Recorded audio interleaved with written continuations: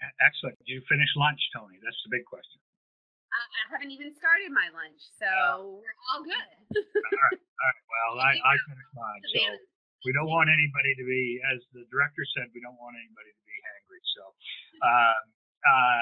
welcome everybody to the October meeting of the Interstate Fisheries Management Program Policy Board. My name is Pat Kelleher, the chair, current chair of the commission, or outgoing chair of the commission. So we're going to work down through this agenda as efficiently as we can. As folks have all noticed, we do have members of the MID who have joined us, and we will open that portion of the meeting up as item number 4. Before we get to that, I got a little bit of business to go through.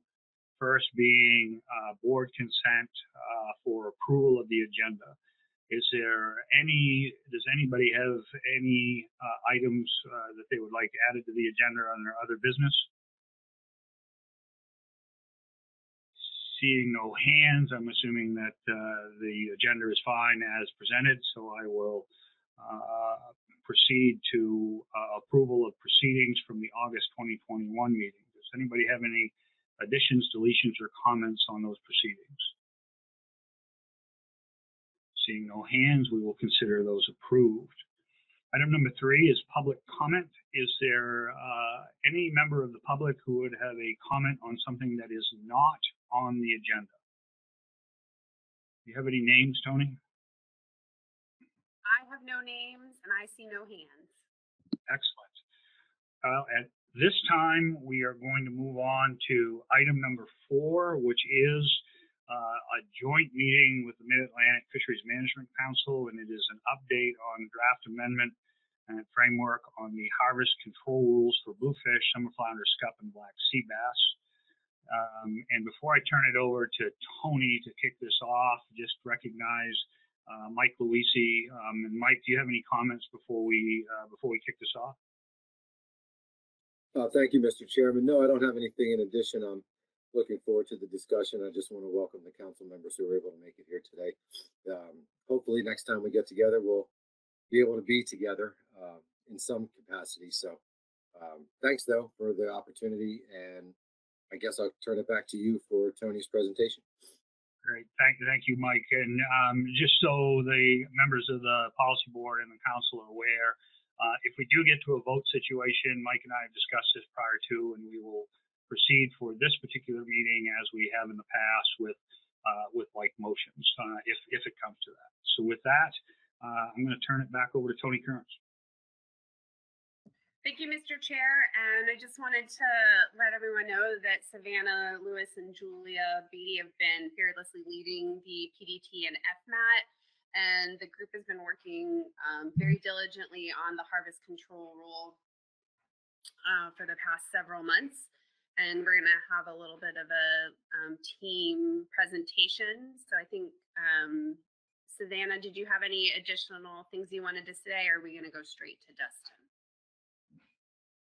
Hey, Tony, thanks for that. Yeah, we're going to go straight to Dustin, and it'll be myself, Dustin, and Julia Beatty from the council presenting. And so we're just looking forward to sharing what we've been working on. So I'll turn it over to Dustin to kick us off. Thanks, everyone, and thank you, Mr. Chair. As has been alluded to, we'll be covering the Harvest Control Rule Draft Addendum Framework. Next slide. So I'll begin with a review of the draft options. Then I'll be followed up by Julia, who will provide some overview of caveats of the different options. And then also she'll follow up with accountability measures under all of the options. And then Savannah will provide a recap of the Scientific and Statistical Committee's subgroup peer review report on the 2 models which are currently being developed to help inform the recreational measure setting process.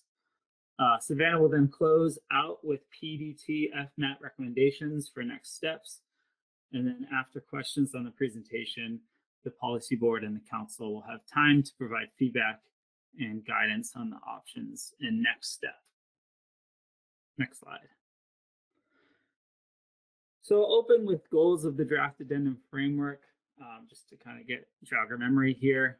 But the goals are to establish a process for setting recreational bag size, and season limits for summer flounder, scup, and black sea bass and bluefish, such that measures aim to prevent overfishing, are reflective of stock status, appropriately account for uncertainty in the recreational data, take into consideration angler preferences, and provide an appropriate level of stability and predictability in changes from year to year. Next slide, please. So I'll start with the status quo no action option, option A. That's within the fishery management plans for summer flounder, scup, and black sea bass, as well as within the FMP for bluefish. So this process currently in place aims to prevent overages of the recreational annual catch limit, or ACL, and the acceptable biological catch limit, or ABC, through the implementation of recreational measures that are reasonably expected to achieve but not exceed the recreational harvest limit. The monitoring committee and the technical committee have considerable flexibility when doing this in how they develop the measures for federal and state waters. But generally, MRIP data from one or more recent years are used to predict the impacts of bag size and season limits on harvest. And so the TC and MC can also focus on other factors that can be considered. For example, the resources availability, changes across the coast, stock status, changes in recruitment, or as the different year classes recruit through the fishery, and data considerations such as the variability in MRIP estimates. Next slide. So now getting into the heart of the options for the harvest control rule, we have option B, which is the percent change option. And this starts with an MRIP to RHL comparison. Management responses are narrowed down depending on if the RHL is within, above, or below the 80% joint distribution confidence interval of the MRIP estimates. The RHL will ideally be a 2-year average, and the confidence interval will consider the 2 most recent years of harvest, because the intent is to have a multi-year measure setting process that's synced up with the 2-year stock assessment cycle that we're now on with the management track assessments run by the Science Center. The PDT FMAT analyzed a variety of different approaches to generating a confidence interval and settled on the joint distribution method, which takes into account both the PSE values of each individual estimate for a given year, as well as the variability between the 2 years of estimates. The PDT FMAT also discussed the possibility that this MRIP versus RHL comparison could be replaced with a statistical model-based estimate of harvest and an associated confidence interval, which would be compared to the RHL. The standard MRIP to RHL comparison assumes that the same measures are likely to achieve the same level of harvest, even if stock dynamics are changing. Using statistical models could take into consideration metrics such as recruitment and biomass trends to potentially produce a more predictive and robust estimate of harvest, considering changing stock dynamics.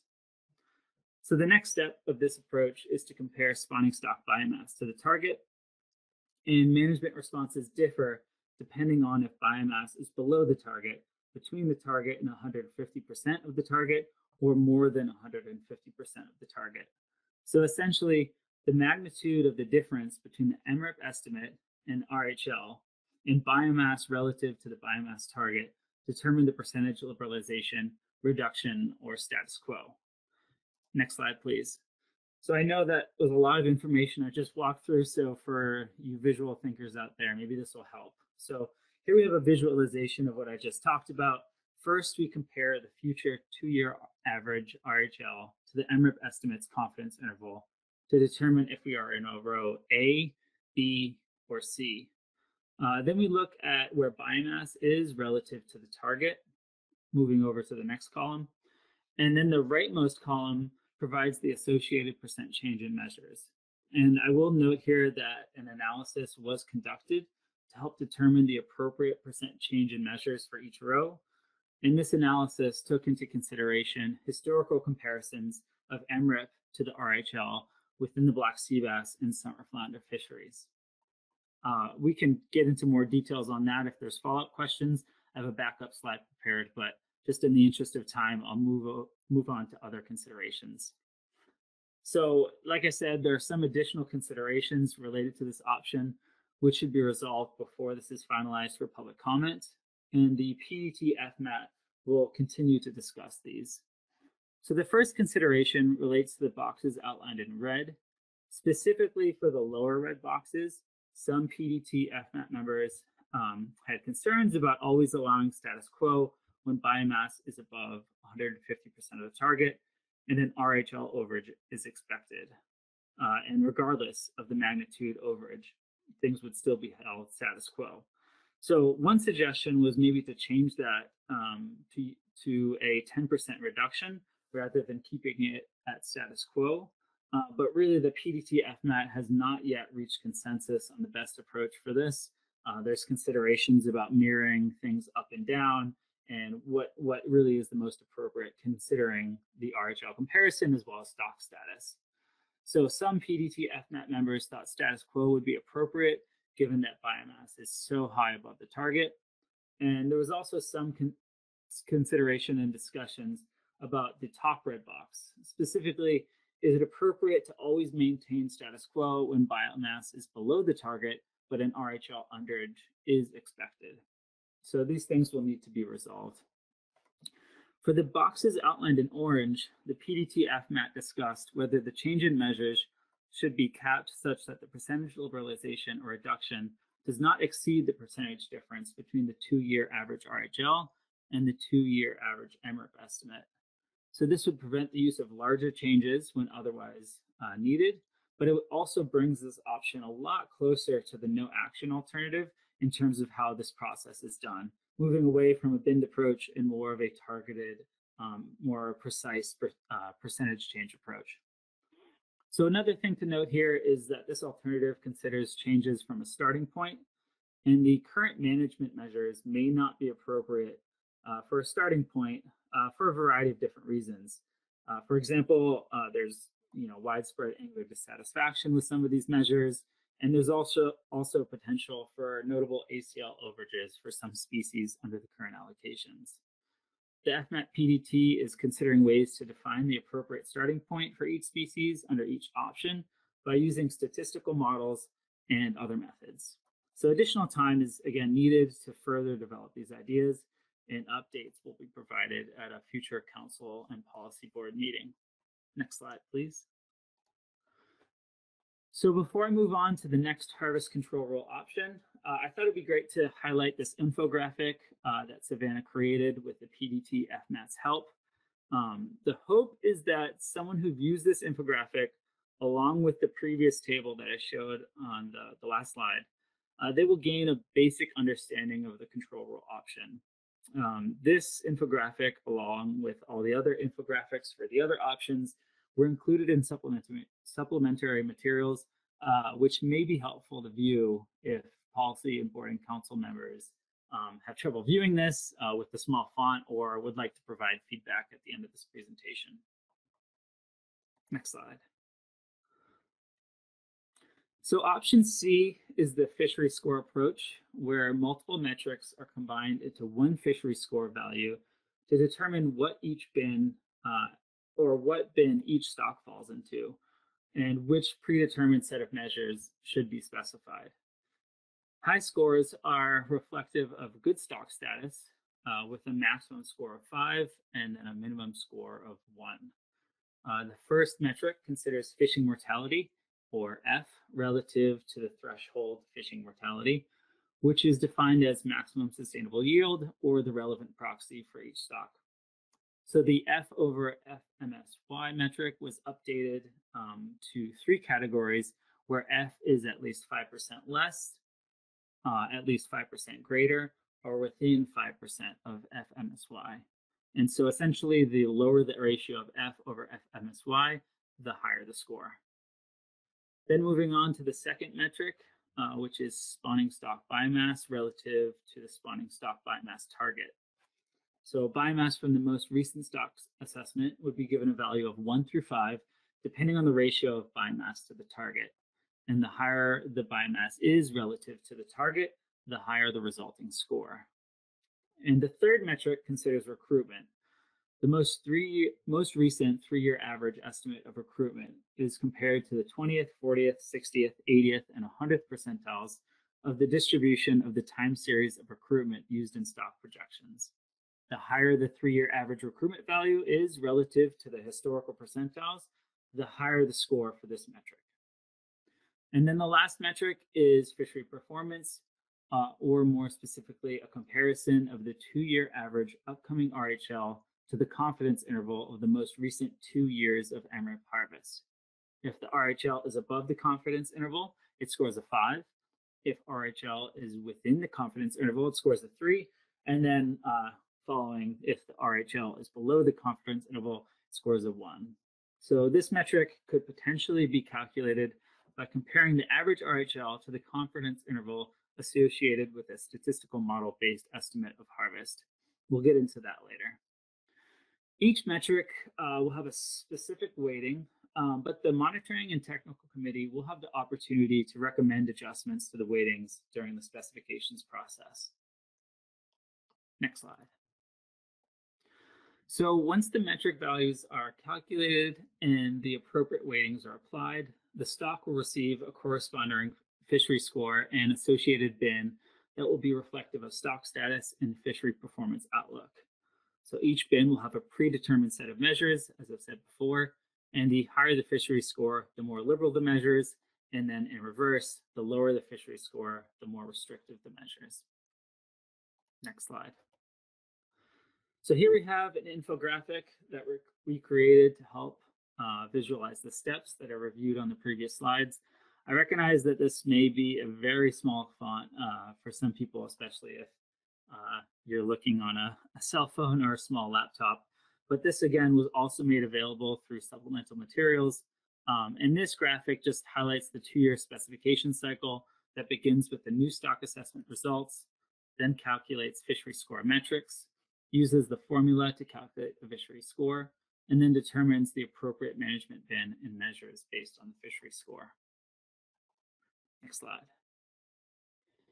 Option D is the biological reference point approach, and there are 2 primary metrics that determine which bin the stock should be assigned to. The first, spawning stock biomass relative to the biomass target, and fishing mortality relative to the fishing mortality threshold are both pulled from the most recent stock assessment. If a stock is entering its second specification cycle in the same bin, then secondary metrics are used to determine if the measures should be liberalized, restricted, remain status quo, or whether the default measures should be reevaluated. These secondary metrics are recruitment compared to the time series median, biomass trend, and expected catch or harvest compared to the ACL or RHL respectively. So fishery performance relative to the ACL or RHL is only considered when the latest stock assessment indicates that overfishing was occurring in the terminal year of the assessment. So next slide. This again is a visual representation of what I just walked through. So in total, there are 13 sets of predefined measures. Bins 1 and 2 in green have default measures and a more liberal set of measures if biomass trend is increasing. Bins 3 through 6 in yellow have a default set of measures and a more restrictive set of measures if either recruitment or biomass are decreasing.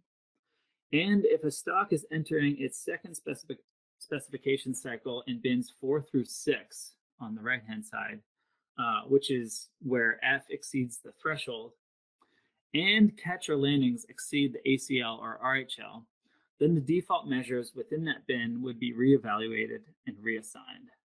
And lastly, if a stock is overfished, it falls into bin 7 there at the bottom, with the most restrictive measures assigned until the rebuilding plan is implemented.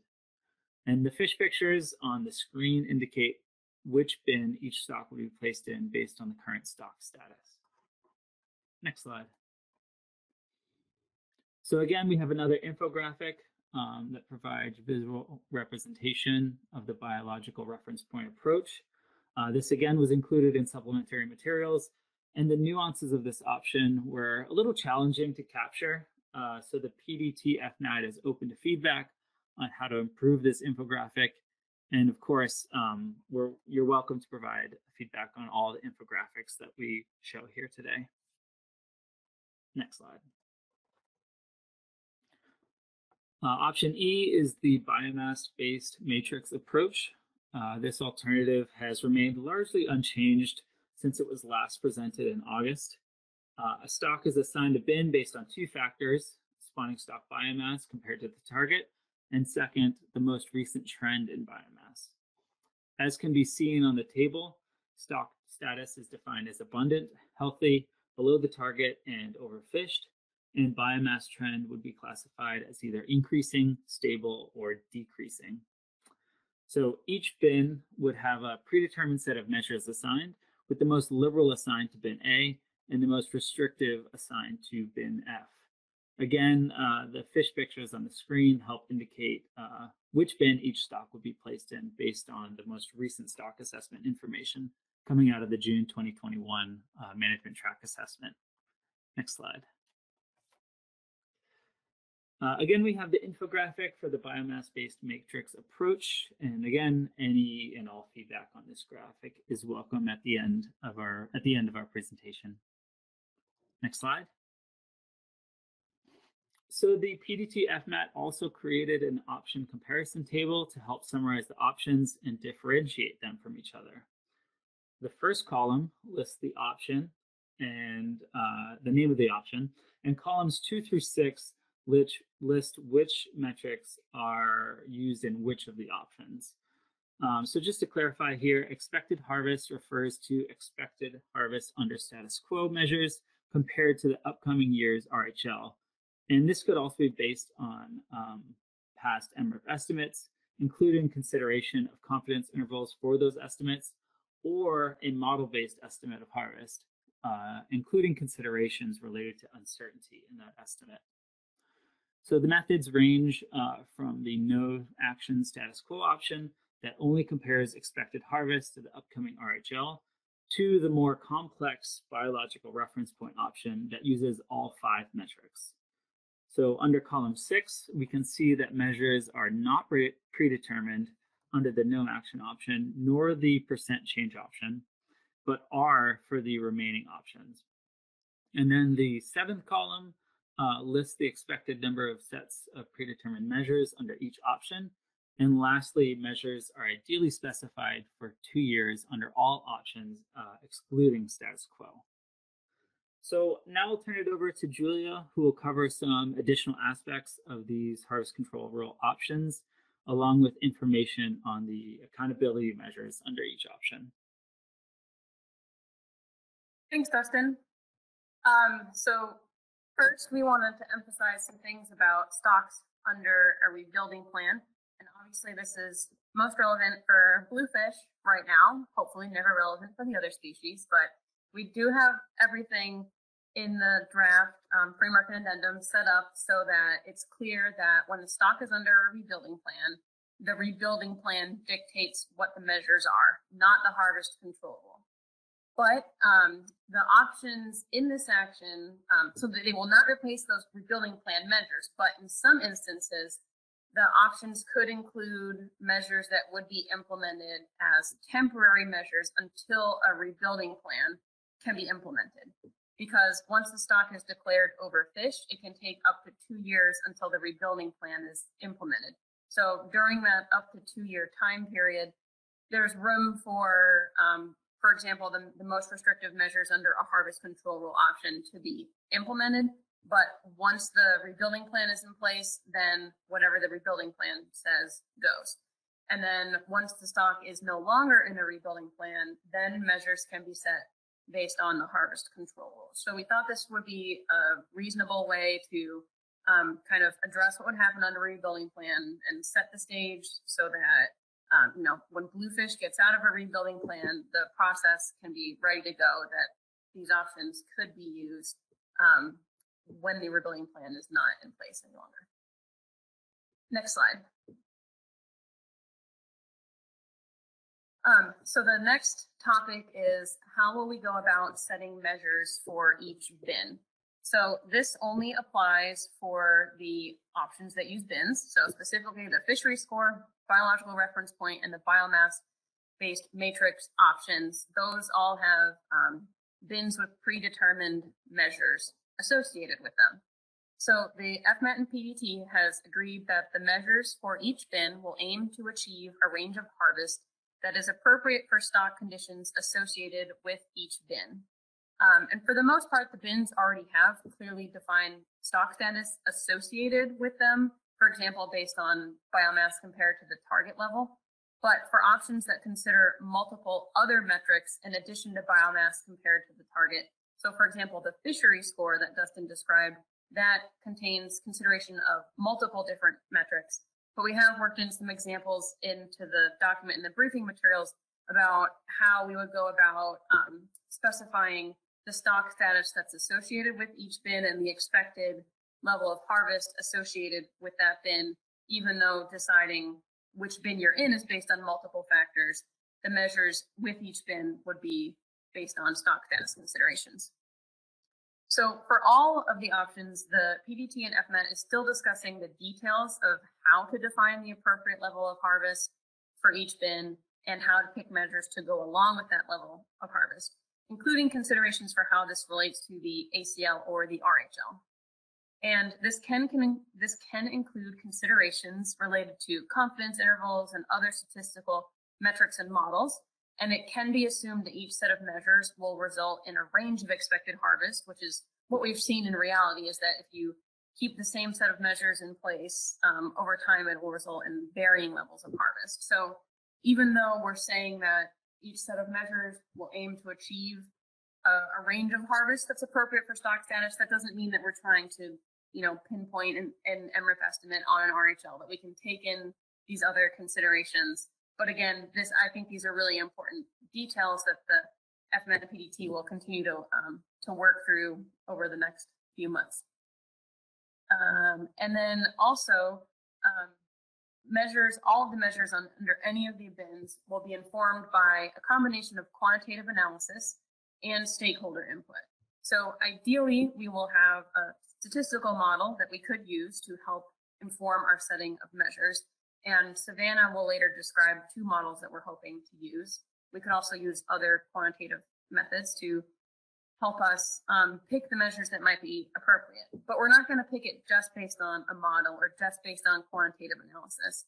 Stakeholder input is still going to be very important here because a model is not going to be able to answer all of our questions for us.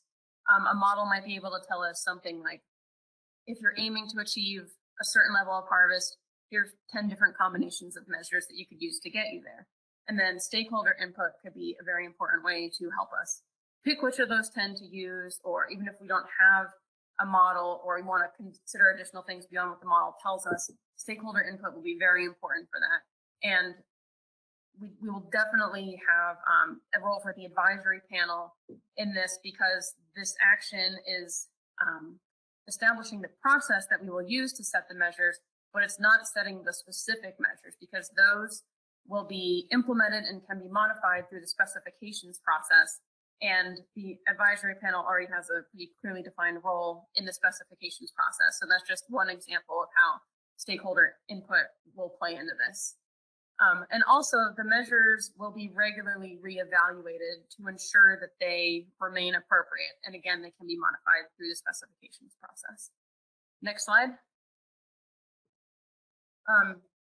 Next, we just wanted to touch on the Magnuson-Stevens Fishery Conservation Magnuson Act requirements. There's some, details relating to these specific requirements. So specifically ACLs, like I said in the previous slide, there's still some details that we're going to work through in terms of how does the ACL play into the measures associated with each bin, for example. But just wanted to kind of say up front that all of the options that the council would consider for implementation through the council's framework have to comply with the Magnuson Act. And the council's framework action must be approved and implemented by NOAA Fisheries, and NOAA Fisheries will not approve measures that are inconsistent with the Magnuson Act. And NOAA Fisheries provides guidance throughout the development of council actions to help ensure that we're getting to a place where we're putting forward something that is consistent with all applicable laws. So the first two bullets on the screen here are the Magnuson Act requirements that we think are probably the most directly relevant to this action. So first of all, no matter what management program we come up with, we have to prevent overfishing. We also have to have annual catch limits and measures to ensure accountability. And so I'll describe accountability measures in a little bit more detail over the next few slides. So you could skip ahead 2 slides. Yep. Okay, so in terms of accountability measures, the only language in the Magnuson Act is that we need annual catch limits, including measures to ensure accountability. And the language on the screen here comes from the National Standard Guidelines, which provide more guidance on how we go about having measures to ensure accountability. So there's 2 different types of accountability measures, or AMs. The first type is reactive AMs, which are measures to prevent ACLs from being exceeded in the first place. Those are the proactive AMs, and then the reactive AMs are measures to correct or mitigate for ACL overages if they do occur. And also, AMs should address and minimize both the frequency and magnitude of overages and correct the problems that cause the overage in as short a time as possible. Next slide. In terms of proactive accountability measures, we don't think there are any changes needed to our current proactive AMs because under each option, measures would be set based on considerations related to stock status. And like I previously said, measures would be expected to achieve a level of harvest that's appropriate for stock status. And the considerations that go into that vary by option as listed on the screen here. But just the fact of having measures that attempt to constrain harvest to appropriate levels, that in and of itself is a proactive AM. So the FMET and PDT didn't see a need to build in specific options related to proactive accountability measures because we felt that that's already covered under the options as they are. Next slide, please. In terms of reactive accountability measures, so measures that are used if an ACL overage did occur, there are some recommended tweaks to the current reactive AMs under each options, and I'll go through them for each of the options. But in general, there's 2 steps to the reactive AMs. And the first step is to determine if a reactive AM was triggered. And then the next step is if it was triggered, then what's the appropriate response? So we're not recommending any changes at this point in time to step 1, because especially for summer flyer scat black sea bass, the FMET and PDT thought, that's an appropriate comparison where we look at a 3-year average ACL compared to a 3-year average of recreational dead catch to determine if the ACL was triggered. The FMET and PDT thought it was appropriate that this be a 3-year average. This is current regulations. It's been in place for several years. And the 3-year average helps to kind of deal with some interannual variability and uncertainty in the MREP data. For bluefish, it is actually a single-year comparison at this point in time. With the recent bluefish amendment, the fishery will move towards separate commercial and recreational ACLs. So it may make more sense to consider using a 3-year average comparison for the recreational accountability measure for bluefish in the future. But at this point in time, it is a single-year comparison. So again, step 2 is what's the appropriate response if this trigger has been met in step 1. And so that's what I'm going to walk through in the next slides. But in general, the FMET and PDT tried to keep the kind of the response as closely matched to the current AMs as possible, with modifications as necessary to fit with the intent of each alternative. So to address things like if you have a binned approach, we need to change some of the language so that it makes sense logically with that. Next slide. So this slide summarizes the current reactive accountability measures for the recreational fisheries. And I am going to walk through this in detail because it sets the stage for the next few slides. So just bear with me while I walk through this big amount of text on the screen here. But so first of all, this is assuming that an AM was triggered, and then first, there's consideration given to stock status, which is what the 1, 2, and 3 is here. So already this has some similarities to some themes that are considered through some of the options in this action. So if you're in category 1, that's the worst stock status. The stock is overfished, under a rebuilding plan, or stock status is unknown. And this requires the most strict response to an ACL overage, where the exact overage amount must be paid back as soon as possible. If you're in this middle category, number 2, that's when biomass is above the threshold but below the target and the stock is not under a rebuilding plan. Then there's consideration given to if only the recreational ACL was exceeded or if the ABC was also exceeded. If only the ACL was exceeded, then the bag size and season limits should be adjusted, taking into account performance of the measures and conditions that precipitated the overage. So it doesn't specify exactly how they'll be adjusted or what new level of harvest they're aiming to achieve. It just says that they have to be adjusted because there was a problem and stock status is not great, so a change needs to be made moving forward. If the ABC was also exceeded, then a more strict response is required, where there is a payback required, but it's not the full overage amount. And the payback is calculated based on biomass and the formula shown on the screen here, such that the payback is lower when biomass is closer to the target and it's higher when biomass is further below the target. So again, it kind of scales so that the response is more strict at lower biomass. And then if you're in category number 3, biomass is above the target, you had an ACL overage, but stock status is good. So there's actually no change required. Adjustments to the bag size and season just need to be considered, but it's not requiring any change. And again, you should take into account the performance of the measures and the conditions that precipitated the overage. So again, these are the current reactive accountability measures. And then on the next slide, I'll summarize just the changes from this that the FMAT and PDT is recommending for each option. So next slide. So the first option, other than no action, is the percent change alternative. And as Dustin described that, this does not have predetermined measures. It just kind of has the bins of, are you making, I believe it was a 10, 20, or 40% liberalization or reduction or no change based on the considerations outlined in that option. So the only change recommended to these regulations is to say that when a payback is needed, that it can be spread equally across 2 years to help allow for constant measures across 2 years, but everything else would stay the same as under the current regulations for the reactive AMs. Next slide. And things get a little more complicated. We need a little bit more changes for the fishery score and biomass-based matrix options, because those are 2 options that use bins.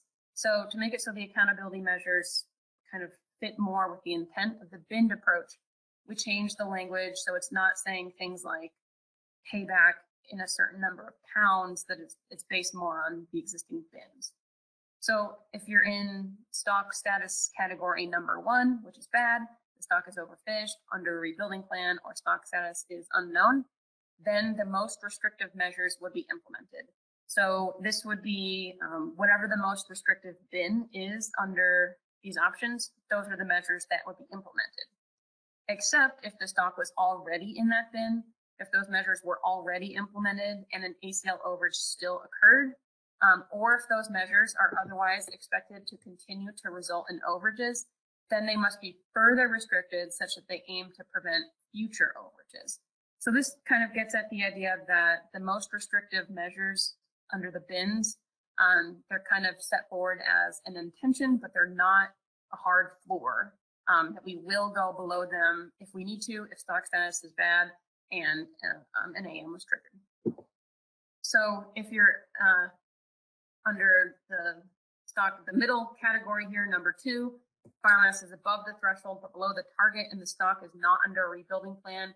Again, you give consideration to if only the ACL was exceeded or if an additional metric was also exceeded. So if only the ACL was exceeded, then basically the measures associated with all bins need to be reevaluated.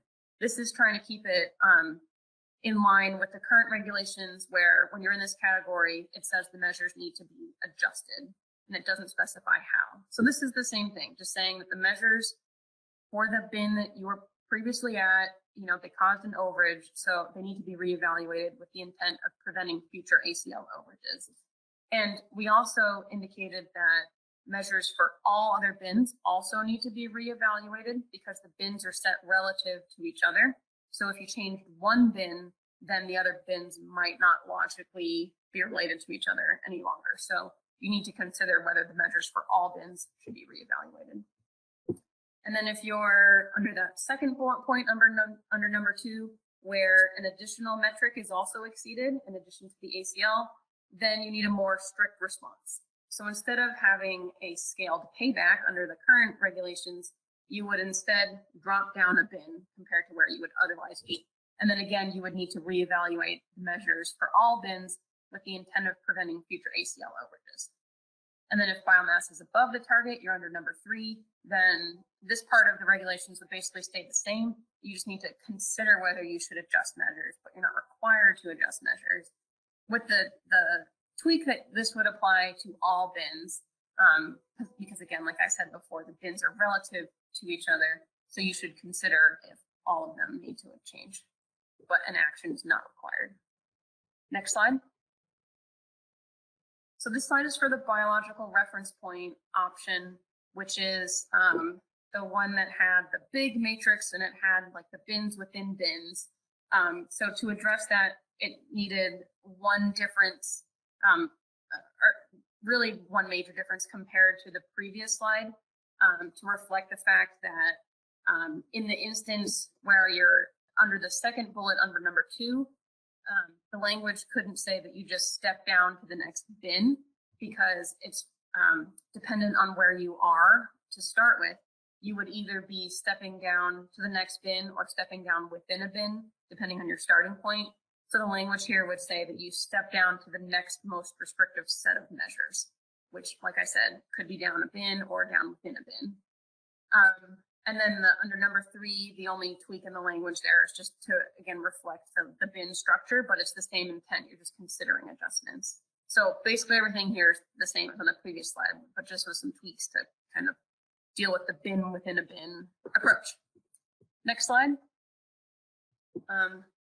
So this is the last slide related to AMs. There's, you may have noticed that I glossed over one detail on the previous few slides where under that second bullet under number 2, it says that if stock status is in that medium category, then you consider if only the ACL was exceeded, or if the ABC was also exceeded, or if the FMSY or fishing mortality threshold was also exceeded. So under the current regulations, that consideration is for the ABC. And again, there's a more strict response if the ABC was exceeded in addition to the ACL than if just the ACL was exceeded. And the FMAT and PDT thought it would be appropriate to consider swapping out the ABC with FMSY, or the fishing mortality threshold, for this specific part of the reactive AMs. And the reason that they thought this would be worth considering as an option to choose from is that it considers if total removals negatively impacted the stock. And it uses more recent data than the data used to set the ACL and the ABC. So the ACL and the ABC are set based on stock assessment projections. And then when we get to the point where we're evaluating ACL overages, we're looking back in time to say, did we actually exceed that amount just based on catch? And by the time we get to that point where we can look back in time on that, we might have an updated stock assessment information that could help us understand, if we did exceed the ACL, what was the actual impact on the stock? And sometimes we're in situations where we get to that point and we have a few more years of data than we had when we set the ACL and the ABC. And that could tell us that, maybe the ACL wasn't set quite right because maybe there was a year class that moved through and that was a lot bigger or smaller than average, or the fishery performed a lot differently than we predicted that it would, or for some other reason, the impact on the stock was different than what we thought it might be when we first set the ACL and the ABC. And this would allow us to consider that. So maybe you exceeded your ACL, but something changed in the fishery that it didn't actually have a negative impact on the stock. This would allow for a less strict response to occur in that case. And this relies on us having regularly updated estimates, which we think will occur, given that we're anticipating that we'll get management track stock assessments for these species every other year moving forward. But if for some reason we're not able to get regularly updated F estimates, then we just default back to that ABC comparison. And again, in both cases, regardless of which option you use here, that AMs are set up such that there's a more strict response if the ABC or F threshold was exceeded than if just the ACL was exceeded. And that was my last slide, and Savannah's going to take it over for the next few parts of this. All right, thank you, Julia. So now I'm going to walk through some of the specific recommendations coming out of the PDT and FMAT since the last update we provided in August, as well as a brief overview of the SSC report. So in September, a subgroup of the Council's Scientific and Statistical Committee met to review 2 recreational models in order to identify the potential utility, benefits, uncertainties, and limitations of each model for use by the FMAT and PDT during the harvest control rule development. They also provided any guidance as to whether these models represented an improvement to the current process by which we set recreational measures. And overall, 2 models were proposed and reviewed. The first model was a recreational fleet dynamics model, or the RFDM. This is a statistical model that estimates harvests and discards from MRIP data while utilizing and incorporating a variety of explanatory variables such as bag, minimum size, season length, and wave. The SSC recommended additional work prior to the use of this model for management, including work on model specification, as well as some further exploration on the correlation between harvest and discards within the model. The second model that the SSC looked at was the Recreational Economics Dynamics Model, or the REDM. This is a bioeconomic model that is currently in development for use with the summer flounder MSC. The SSC did find that this model was properly specified, but did provide recommendations to improve the model for use with the harvest control rule.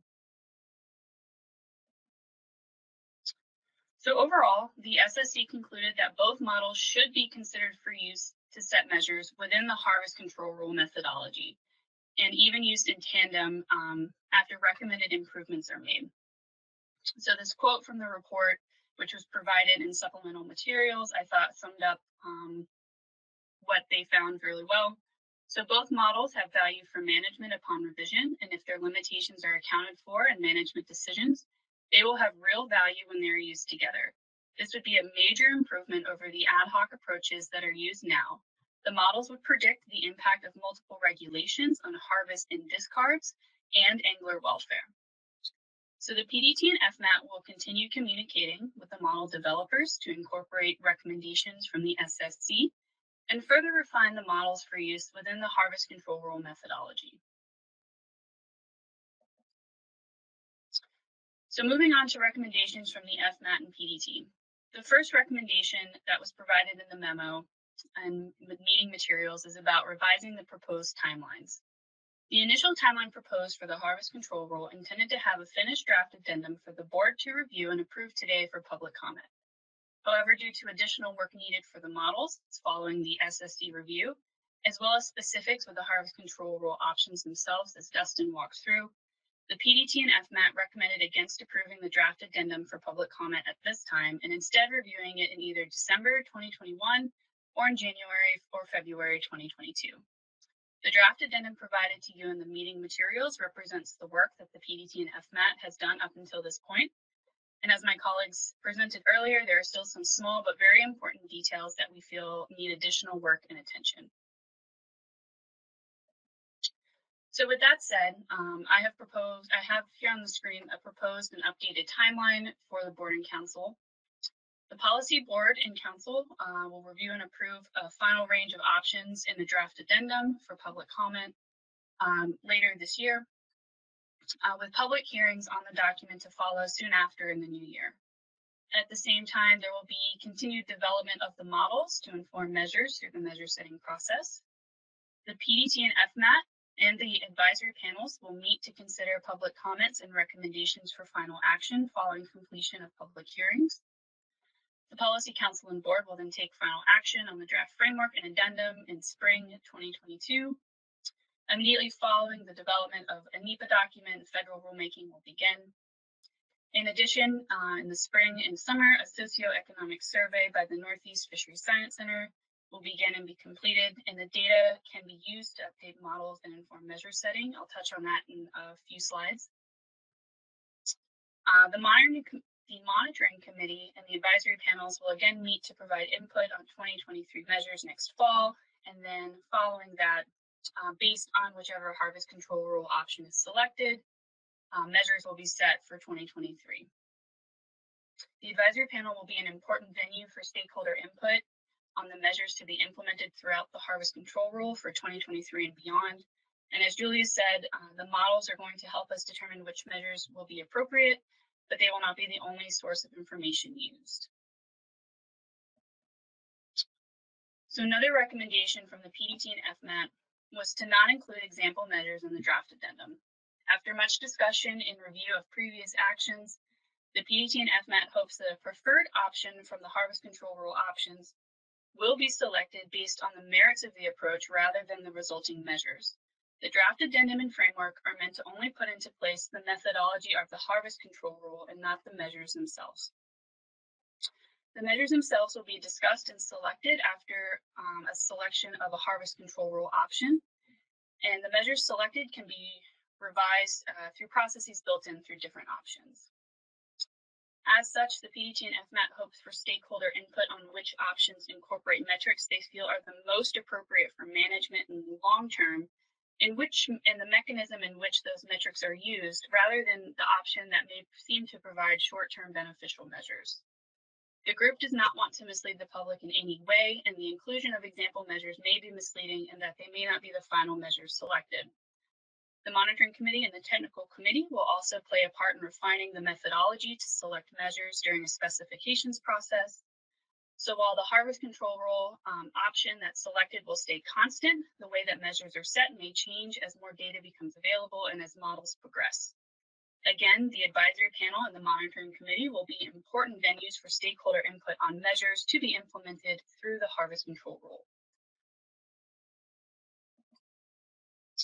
So another recommendation coming out of the PDT and FMAT is regarding the stakeholder workshops.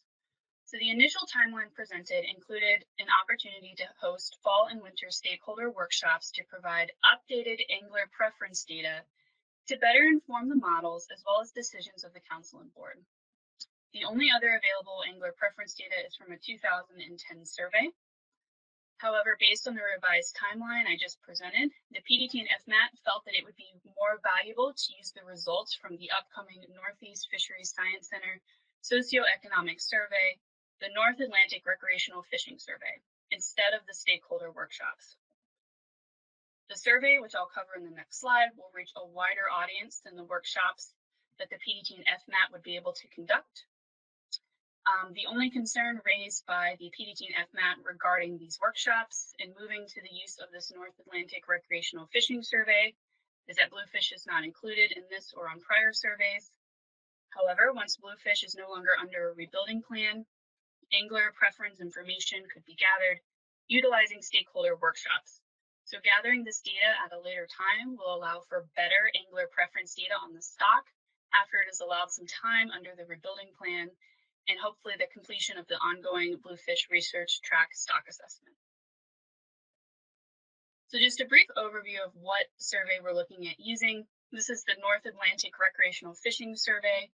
It will be sent out in early 2022 to target saltwater anglers that fish for summer flounder, scup, and black sea bass throughout the North Atlantic. Surveys will be sent to anglers that are randomly drawn from 2021 saltwater recreational fishing licenses through state-level license frames. A survey of this design reaches a wider audience and captures differences in fishery utilizations in a way that workshops cannot. Surveys like this are conducted across the United States, and the best example of the application of such a survey in our area is with the cod and haddock model up in New England that incorporates survey data into measure setting. In addition, the random sampler of anglers is designed to reduce biases among the angler preference data as much as possible by preventing one single group from influencing the direction of management measures. The purpose of the North Atlantic Recreational Fishing Survey is to provide information necessary to quantitatively estimate angler preferences for summer flounder, scup, and black sea bass. So some of the specific topics that the survey tries to understand includes the value of keeping or releasing additional fish caught once the bag limit has been reached. So what is the value assigned to an additional summer flounder caught or black sea bass? It helps to understand what role minimum size may play in fish value, such as what is the value of an 18-inch black sea bass compared to a 15-inch black sea bass? And what are the angler trade-offs among these species, such as what is the value of keeping a summer flounder compared to keeping a black sea bass or scup? Additionally, the survey will help predict how angler behavior may change under different regulatory scenarios among summer flounders, scup, and black sea bass. This data will be able to feed directly into that REDM model that I described earlier, which currently uses the 2010 survey data. However, the data collected doesn't need to go into a model directly, but can be used to infer things from other models, such as the RFDM model, which was the other model I presented. Overall, this survey will provide a lot of different information surrounding these fisheries, including trade-offs between species, and that's currently not accounted for in our current measure setting process. As a note, work has been underway on the survey since 2019, including several focus groups in which feedback was collected to ensure consistent interpretation of survey questions and to make sure that questions were realistic and straightforward in order to evaluate angler trade-offs among species. So I know that we covered a lot of information today, so I want to thank everybody for their patience. But before I get to the question slide, I just want to highlight two main discussion points. We're not looking for any major decisions today, but we are hoping to receive some input on the revised timeline presented, as well as any further guidance that council and board members want to provide on the development of the options presented today before we prepare the document for your approval for public comment. So with that, the staff are ready to take any questions that members may have, and just thank you for your time. Great, thank you very much. I'd like to thank Dustin, Julia, and Savannah for these presentations. There's a lot of information there. So why don't I open up the discussions? Does anybody have any questions for staff? First hand is Tom Fogey. There was a lot of great information here, and it was put through pretty fast. They spoke as fast as I usually do, which people have said they have a hard time understanding because they go so fast. But I was thinking, if we're going to send out a survey like that to 4,000 individuals, before the people complete the survey and the questionnaire, is there going to be a page they can go to see a video and a presentation like we just got here, so they have a better understanding of what we're asking them? I mean, we hand out surveys of 4,000 people randomly, and we don't know how much they're involved in the process of the questions or really understand. And without doing something like that, it's very hard. I mean, my background is not in fisheries. My degrees are in marketing and advertising. And we always wanted to make sure people understand the message we're putting out. Thank you. Thank you, Tom. Next hand is Kate Wilkie. Mr. Chair, may I have a moment to respond to Tom's question just to clarify, if that's all right? Sure, go right ahead. All right, thank you. So Tom, just to clarify a bit on that, it's not actually our group that's going to be doing this survey. So the survey that I described is actually already being conducted by the Northeast Fisheries Science Center. So it's an ongoing survey that was already planned, that it just kind of works out really well with our timeline that the survey will be conducted and completed at a great time for us to really utilize it. So it's more of the Northeast Fisheries Science Center's survey, and it's not something that we're going to be sending out. Great, thank you for that. I've got two more hands up. I've got Kate Wilkie and then Michelle Duvall. Thank you, Mr. Chair. I have a question about option B, the percent change approach. And maybe if you could bring up the slide that has the table on it. Sorry, I didn't write down. Oh, number 17. They are nicely numbered. Oh no, that's not the right number. But sorry, it's not that slide. Option B. Yeah, my question is, so in the upper left column, there's a comparison of the future RHL versus the MRIP estimate. And I assume the MRIP estimate is another way of saying catch. And so this method compares the average catch from the previous years plus the confidence interval with the average RHL for the upcoming 2 years. And I'm just wondering why the offset in the timing. Why doesn't the method compare the catch from the previous 2 years with the RHL that was specified for those years? Yeah, and I might have a follow-up depending on the answer. Thanks. Mr. Chair, this is Dustin. I can take this. Yeah, please do, Dustin. Thank you. Yeah, so our current process takes into account recent MRIP harvest. When doing the MRIP landings comparison to the RHL, it's we typically use the landings rather than catch value. But just sticking to your question specifically, like under the current process, we use recent years of landings, sometimes like a few years, sometimes MRIP projections for the current year, and then compare it to the next year's RHL. So this process that's outlined in option B is very similar, except that it establishes, the 2-year time frame. So let's say this year we're in 2021, and we're trying to determine measures for 22 and 23. We would look at 2019 and 2020 landings, find the average estimate and the confidence interval for that, and compare it to the recreational harvest limit for 2022 and 2023, the average of those.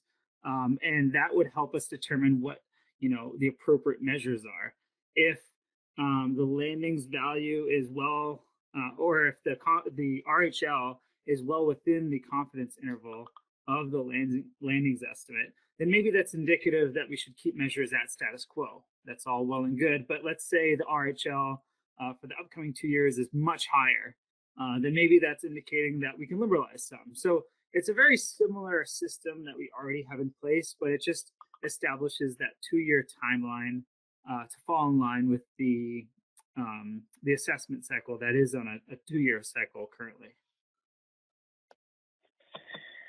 Okay, thanks for that clarification. I guess I was just slightly worried or wondering, like, if there's no looking back to see how you did, only looking forward to estimate how you should set measures, then I'm thinking in terms of like a feedback loop with the stock assessment. And if you keep exceeding limits, then a high amount of rec catch goes into the stock assessment, which thereby increases the estimate of the biomass and ultimately increases the upcoming year's ABCs.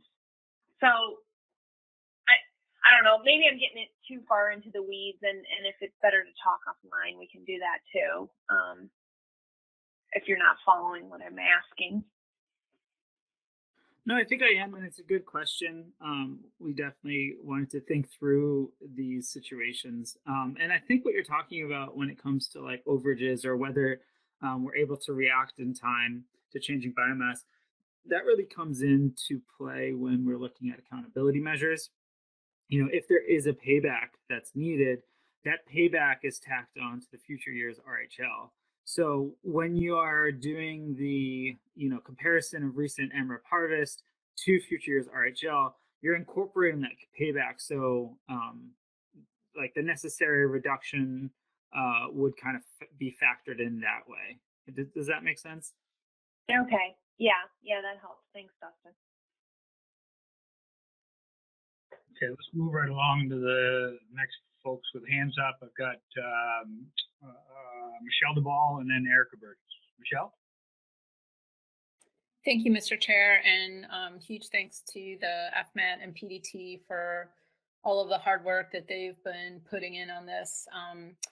And I know that, everyone's been really focused on really defining the bins or the steps for each of these approaches so far, and hasn't had time really to consider how measures would be developed. And that's, one of the next steps. And so my question is, so Dr. Paul Rago, who is the chair of the Mid-Atlantic Council's SSC, he had developed a little example analysis after we talked about this, I think, at the council's June meeting, like evaluating the risk of applying a harvest control rule sort of when you get to the edges of each of those bins or steps. And I think namely that, there's a higher risk when you're at a transition point between those steps, I think, particularly as the population status decreases. And so, my question is this something that, the models that were reviewed can help address?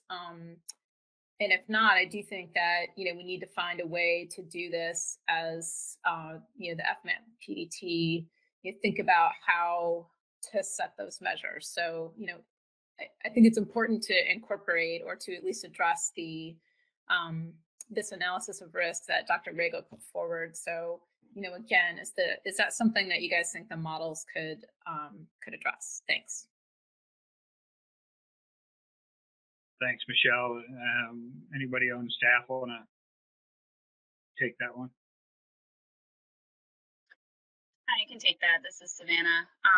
So we are still working through the measure setting process. And so the paper is something that we will consider moving forward. I will say that there have been some discussions about how when we're trying to determine what measures would be appropriate and what kind of our starting point would be in each bin to try to set measures around that, we do want to make sure that there is some uncertainty associated with that, so that we can make sure that whenever we're trying to set measures that we feel pretty confident that they'll fall within that range. But that is something that we are going to consider, and it's part of the work that we do anticipate doing here in the near future.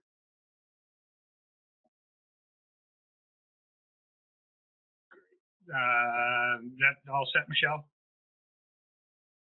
Yes, Mr. Chair, thanks for now. I might have some follow-up after, depending on questions that other board and council members ask. Thank you. Great, thank you. We've got two more. We've got Erica Burgess and then Eric Reed. Thank you, Mr. Chair, and thanks to staff for putting together a great presentation. I can tell you put a lot of work into this, and to see it develop from where you were before to now is very impressive. I like how it was laid out today, and the graphics and figures really helped me understand and compare the different options better. So if we could go to option B, I have some questions.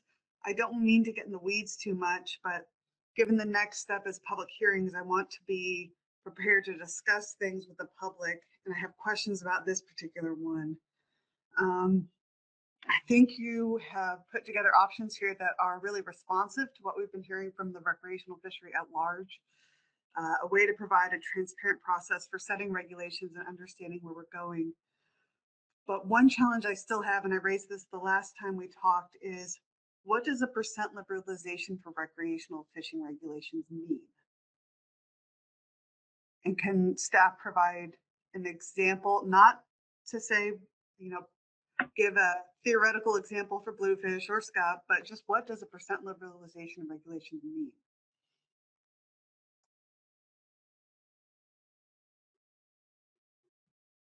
Staff, you have a response? Yeah, I was just trying to think about that. You're saying, what does the liberalization mean? I'm not sure if I'm hearing you correctly. Do you mind repeating? Percent liberalization. So we set regulations for fishing with bag limits, size limits, seasons, etc. What does a 40% change or 20% change? If you go to that table, it might be helpful. You have, if you're in this situation, you have 40% liberalization, 20% liberalization, 10%. What does that look like? Gotcha. Okay. Yeah, thanks. That's helpful. So under the current process that we have, the technical committee and the monitoring committee meet together and perform analyses looking at basically what harvest has been in recent years, and if something is being considered like a change in bag limit. um, there is analysis that's conducted to look at like the frequency of anglers who catch different amounts of fish. And let's say, if anglers are encountering 10 fish but are limited by a 4 fish bag limit, if you were to increase the bag limit to, let's say, 6 fish, then there would be like an X% increase in harvest expected. There's also evaluations that are done for leg frequency distributions if we're looking at minimum size changes. And then there's, seasonal analyses that can be conducted, all of which are really pulled from MRIP data. And so there is inherent in that process a lot of uncertainty and variability. And so that's factored in as well through different statistical methods. So it's a process that's already kind of used by the monitoring committee and the technical committee under the traditional kind of response that's been given. So it's kind of, based on these analyses, we expect that these new measures will result in a 20% liberalization, 40% liberalization, so on. That's one way that it could be handled. The other way is really using these statistical models that the SSC reviewed to help inform what a 40% liberalization would look like. And really from there, you would probably set like a catch level or a landings level that you're hoping to achieve. And then, what sets of measures are reasonably expected to achieve that level of catch or harvest. This all being said, there's been some like retrospective look at how well this is performed, the traditional method, and it's maybe not as precise as what we would have hoped.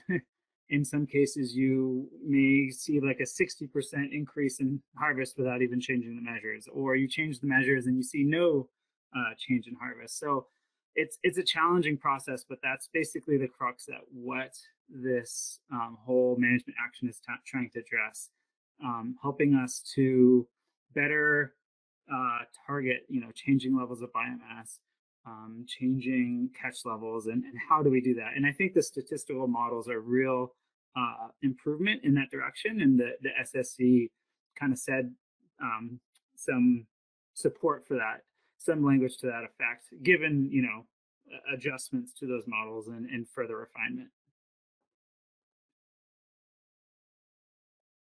Great, thanks, Dustin. I'm going to move right down the list. I've got Eric Reed. Yeah, thank you, Mr. Chair. Appreciate it.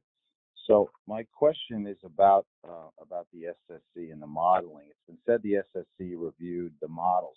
Was that the full SSC or was that the peer review subgroup? Yeah, good catch there, Eric. I used the word SSC there. It was a subgroup of the SSC. Was it 3 people from the SSC, something like that? I believe it was 4. Correct me if I'm wrong, other staff. 3 or 4, that's fine. So later on in the presentation, it was mentioned that the SSC, which I wasn't clear on what that was, they were going to be able to review the changes that were made on those models. And then in the presentation about the timeline, the SSC was mentioned again. So my question would be, one, is that going to be the full SSC with the economists and a whole lot of them that are going to review this? And will that be before we send this document out to the public or sometime later on in the timeline?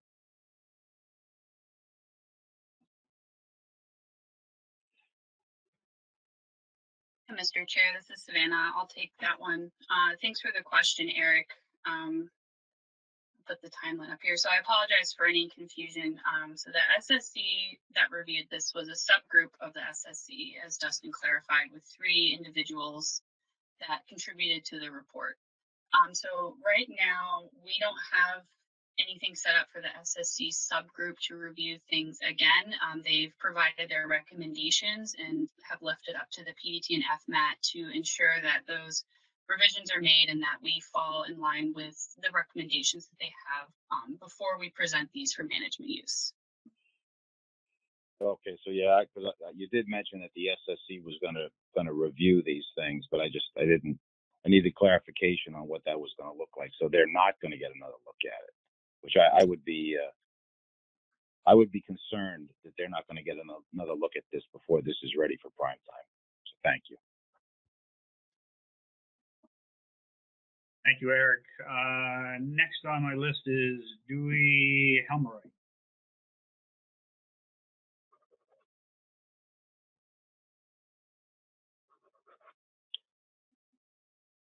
Dewey, you're still, oh, there you go. You're still, there you go. Okay, there.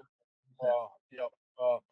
I appreciate and thank everybody for this in-depth presentation. There's a lot to wrap around here. One thing in particular I noticed throughout the presentations, there was the word if and could. And I was wondering if this gets further developed, would they be changed to a shall and known to alleviate a lot of the, it's not wiggle room, but a lot of the ambiguity of how is it going to work? And also, I expect the public is going to have a lot of questions about, you know, the ifs and the could, because in my world of fishing, if and could don't really exist. It's shall and known, and it's more of like I would like to see the outcome. I know in the inner workings here, this is getting developed. Maybe that's how it kind of works out, but there needs to be a template that's a heck to me a lot clearer. And also would be in favor of the full SSC getting this before it went out to public consumption, because I don't know if the due diligence has been done to the point of development of this for it to go out to the public. And my last question would be, could we use this template to be the same use for the commercial industry as fishing up and down the biomass? Thank you.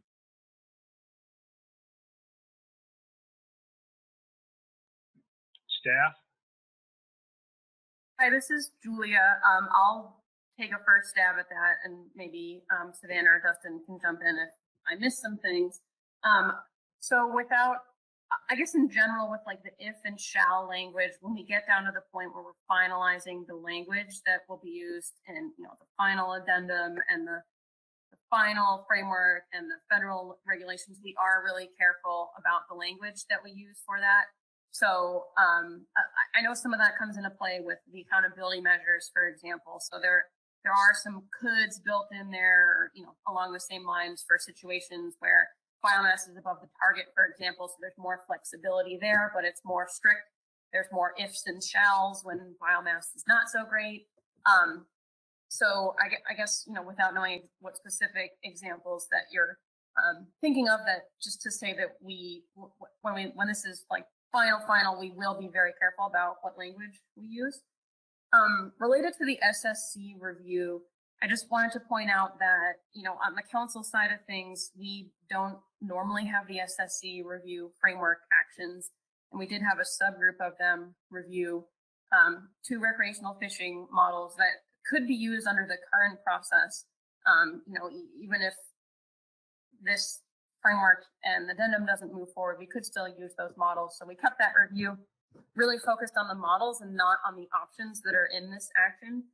But we are planning to have the technical and monitoring committees weigh in on these options, and they will provide very valuable input based on their technical expertise, and also just being really knowledgeable about how the measures process actually works and kind of the realities of setting recreational management measures. So I think that'll be a very important thing, is to get the technical and monitoring committee input on that. And I guess the short answer for if this is being considered for the commercial fishery, I mean, the answer is broadly for like almost everything in here, the answer would be no, that this is focused on the recreational fishery due to inherent differences and the data that we have and our ability to manage the fishery in different ways. And I don't know if any other staff want to add in on any of that, or if there's a question that I missed, I'll happy to try again. Yeah, one follow-up question, please. Oh, go ahead, Dewey. Yeah, it wasn't, it was, could the commercial industry be managed the same way of fishing the stock up and down according to the methodology here? I understand that this is a recreational initiative is what it's been called, but I was curious, could that be the same way? Because it would probably help us be able to achieve the same parity, appears like maybe. So that was my question. Could that be possible?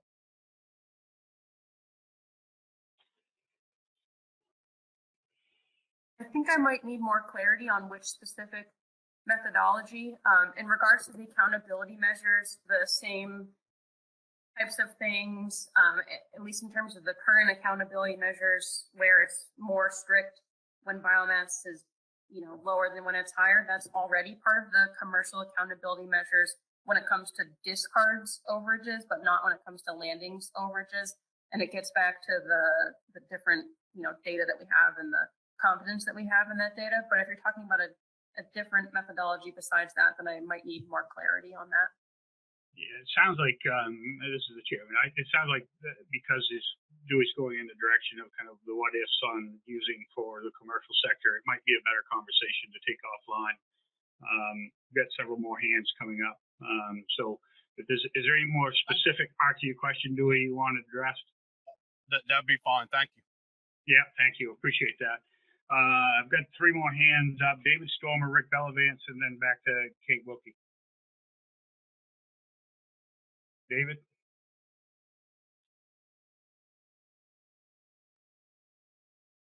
On mute, David. Can you hear me? Got you now. Thank you. Okay, great. Yeah, thanks. And thanks so much for the presentation. Really amazing effort all around and a lot of great information. I just was wanting to clarify, and I think I got it, but I thought maybe I heard mistakenly heard a couple of plans for species that are overfished, like bluefish. So an overfished species would be subject to the harvest control rule upon implementation of a rebuilding plan, just placed in the most restrictive bin. Is that correct? This is Julia. I'll take that one too. Kind of, but it really says the most restrictive bin is just what's used until the rebuilding plan is all the way implemented, and then the rebuilding plan decides what the measures are. So it's kind of saying that once the rebuilding plan is implemented, then the harvest control rule is not used. It could be used temporarily until the rebuilding plan is fully developed and all the way implemented. And then once it gets out of the rebuilding plan, then the harvest control rule could be used again. But while it's in the rebuilding plan, that there will be nothing like these binned approaches or options in here. It's totally up to the rebuilding plan what the measures would be. Okay, thanks. A follow-up, if I could? Go ahead. Yeah, go ahead. But angler input wouldn't be considered until an overfished species is out of a rebuilding plan, thus not included in the recreational economic model until it's out of a rebuilding plan. Is that right? Mr. Chair, I'll take this one. That's a good question, David. And so right now, we're collecting data on summer pond, scup, and black sea bass through that survey. We'll be using the data that they provide. We really haven't settled on a final path, and rebuilding plans do traditionally take into consideration angler input. The one instance here is bluefish, in which we don't really have a survey, so we would have to do extra angler workshops. And again, the survey is not the only way. It just lined up well with our timeline. So we are looking for angler input at all stages right now. And then if we did need to transition into a rebuilding plan for any of these species, additional angler input would be taken at that time. Gotcha. Great. Thank you so much. Great. Thank you very much, David. Rick Belvance.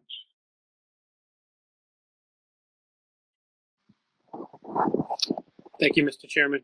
And hats off to staff for a really good presentation with a tremendous amount of information. It was very helpful to me.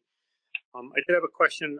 If I understood it right, I think the PDT FMAT recommendation is to not include any example fishery measures in the document before it goes out to the public. Did I understand that right? And if I could have a follow-up. Hi, this is Savannah again. I'll take this one. So yes, we did determine that we do not want to include, we're recommending against including example measures in the draft addendum because we really want to make sure that it's understood that these are kind of two separate actions. So the draft addendum and framework really focuses on the methodology and the mechanism of how this works. So we would like to keep it focused on what metrics are important to stakeholders when we're considering setting measures. And then the flip side of that is going to be recreational measure setting. And so that's where the models, the advisory panel input, monitoring committee, technical committee, all of those things come into play more on that side. And that's where we wanted to do that to retain some flexibility to update our measure setting process as we get more data in and as our models continue to grow and update and as the fishery changes as well. Okay. Thanks. And if I could follow up with one more quick question, Mr. Chairman? Sure. Yeah, go ahead, Rick. Okay. Thanks. So I guess I feel like there might be some stakeholders that would probably kind of connect the two together and would benefit from seeing example measures. But I can kind of understand the team's thinking there. I'm wondering if it'd be possible to maybe include like the current measures. We've had the current recreational measures for some of these stocks anyway for quite a while now. And if it's possible to maybe insert those particular measures into where that would fit on the different alternatives, if that's something that would be possible to give folks a sense of kind of where we are now and then where the potentials are for us to go, either as the stocks increase or need more conservation. Is that something that could be considered for the public to look at?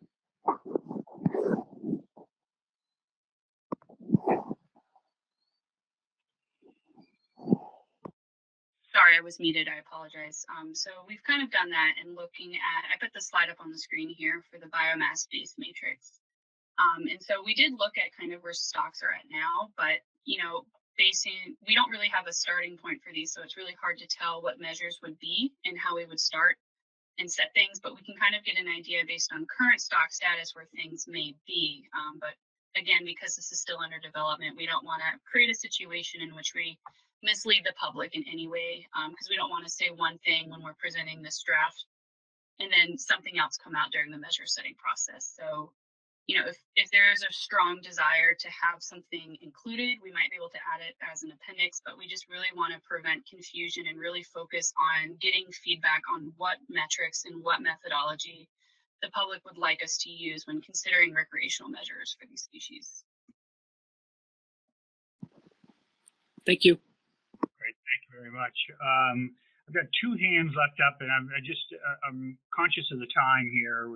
We're running a bit over, so I've got a bunch of commission business left. So we could try to keep our questions short and answers condensed, and then we'll move along. So I've got back to Kate Wilkie, then Michelle Duvall, and then Ellen Boland. Thank you, Mr. Chair. I don't know if we're still just in a question period or if we moved into discussion, but I guess I can phrase mine as a question. On slide 19, it says that the PDT and FMAT is still discussing details, including the role of the ACL or the RHL. And so I'm curious, what does that mean? What does the ongoing discussion entail? And I guess depending on the results of how those conversations come out, I mean, I followed this process really quickly, and so if ACLs are going to be treated differently or employed differently than they have been in the past, it seems like that might be a big departure from how we normally manage, and in which case SSC review may be warranted. I know Julia just said that the SSC usually doesn't weigh in on frameworks, but it's kind of a lot in one framework, and depending on how those conversations turn out, I'm just thinking it may require some SSC review. And then there's a fairness component among sectors depending on the outcomes of those ongoing discussions as well. So if staff has any insight or more detailed explanation about what does that mean, I'd appreciate it. This is Julia. I'll start off. Short answer is I think that there's not much more to say at this point beyond what we said in the presentation. Is that, it says on this slide that we're going to have measures that will aim to achieve a level of harvest that is appropriate for stock status or stock conditions associated with each bin. So the ACL and the RHL are already reflective of stock status, based on the best information available at the time when we set them. So they could be set based on the ACL or the RHL. If it's done a different way, we haven't worked through this discussion yet as the FMAT and the PDT of like how we will actually go about doing this. So these are really important conversations that we will continue to have. But as we also noted on a different slide, that we are required to have ACLs under the Magnuson Act. So we're still going to have an ACL. We just haven't worked out the details of how does the ACL and or the RHL relate to the measures, specifically under the options where there's bins. So under the current process, our measures are really closely tied to the RHL. That they're intended to we predict that the measures will have a level of harvest, and we try to match it up so that level of harvest does not exceed the RHL, and so that's really closely tied into the current process. But if we move more to this binned approach, those are still conversations that we need to have about how exactly does the RHL or the ACL play into that. Okay, thank you, Julia. Great. Next on my list is Ellen Boland.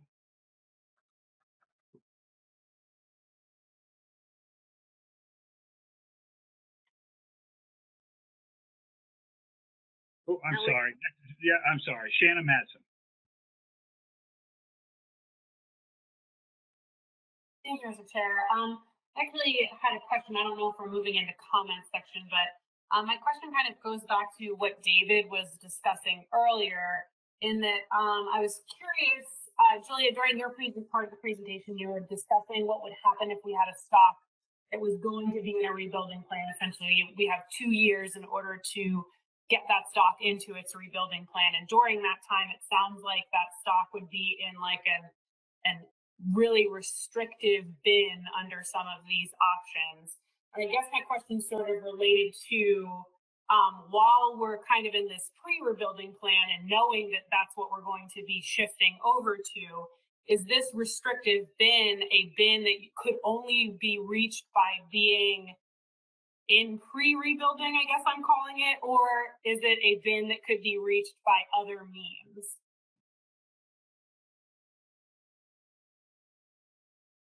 I'll take this one. So when we were designing a lot of these options with the rebuilding plan, taking into consideration stocks that might be in a rebuilding, we were kind of trying to create kind of almost a safety net. It's a catch-all to where we can put the stock until it moves through the rebuilding plan process. And so we didn't want to have the opportunity for a stock to remain in any bin that might lead to additional harm to the stock. So we tried to create kind of a place for stocks to go while that rebuilding plan was being constructed. So as Julia kind of explained, once the stock is in a rebuilding plan, it gets pulled out of this harvest control rule mechanism and is strictly under the rebuilding plan until at a time we think that it's going back, until it's declared rebuilt and it can move back into the harvest control rule. So it's more of just a safety net as a place stocks to go once they've hit that point. I hope that kind of provides a little more clarity. Yeah, I think it does. A quick follow-up, if you don't mind, Mr. Chair. No, that's fine. Go ahead. So it sounds like then in that case, there is really no other way for a stock to fall into this more restrictive bin other than sort of being in this pre-rebuilding zone. So that is technically yes. So if a stock, for example, with the fishery score, if it does end up in that lowest bin based on a couple metrics combined, then I think it would be pretty indicative that the stock is going to need to be in a pre-rebuilding plan. So those bins are worst case scenario bins. And so there's kind of two ways it could get there. Either it's overfished and is put into that bin, or there's some sort of combination of metrics that had placed it in that bin. And that's kind of another way that this harvest control mechanism could serve to really help provide more reactive management, that we can see, wow, the stock is not doing great. Maybe we should consider looking into the rebuilding process. Great, thank you. We've kind of merged out of questions into kind of a questions and comments section. So again, cognizant of time, but I do have 4 hands that are up. I think I owe Michelle Laval an apology. I think I skipped over Michelle. So I've got Michelle, Dan Farnham, Adam Nowalski, and Mike Petney.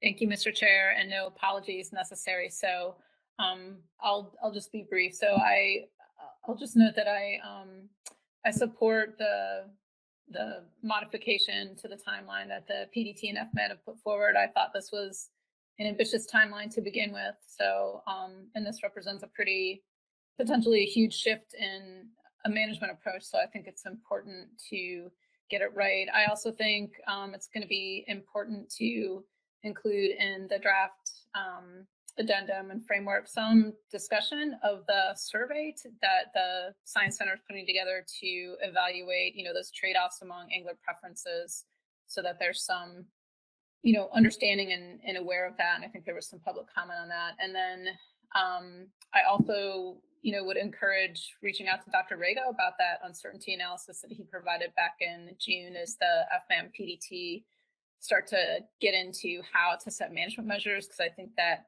risk as you transition from one bin to another is going to be really important. And then I think the last thing, Mr. Chair, that I'll just throw out there is that, I mentioned this the last time we talked, but I didn't see any mention in the draft of being able to just apply this to one stock. And I think I expressed some concern about that before. And so I would just encourage everyone to think about that, about, just being able to apply a harvest control rule to one stock before moving to such a wholesale change in management across all 4 stocks. And I would recommend black sea bass. So thank you, Mr. Chair, I'm done.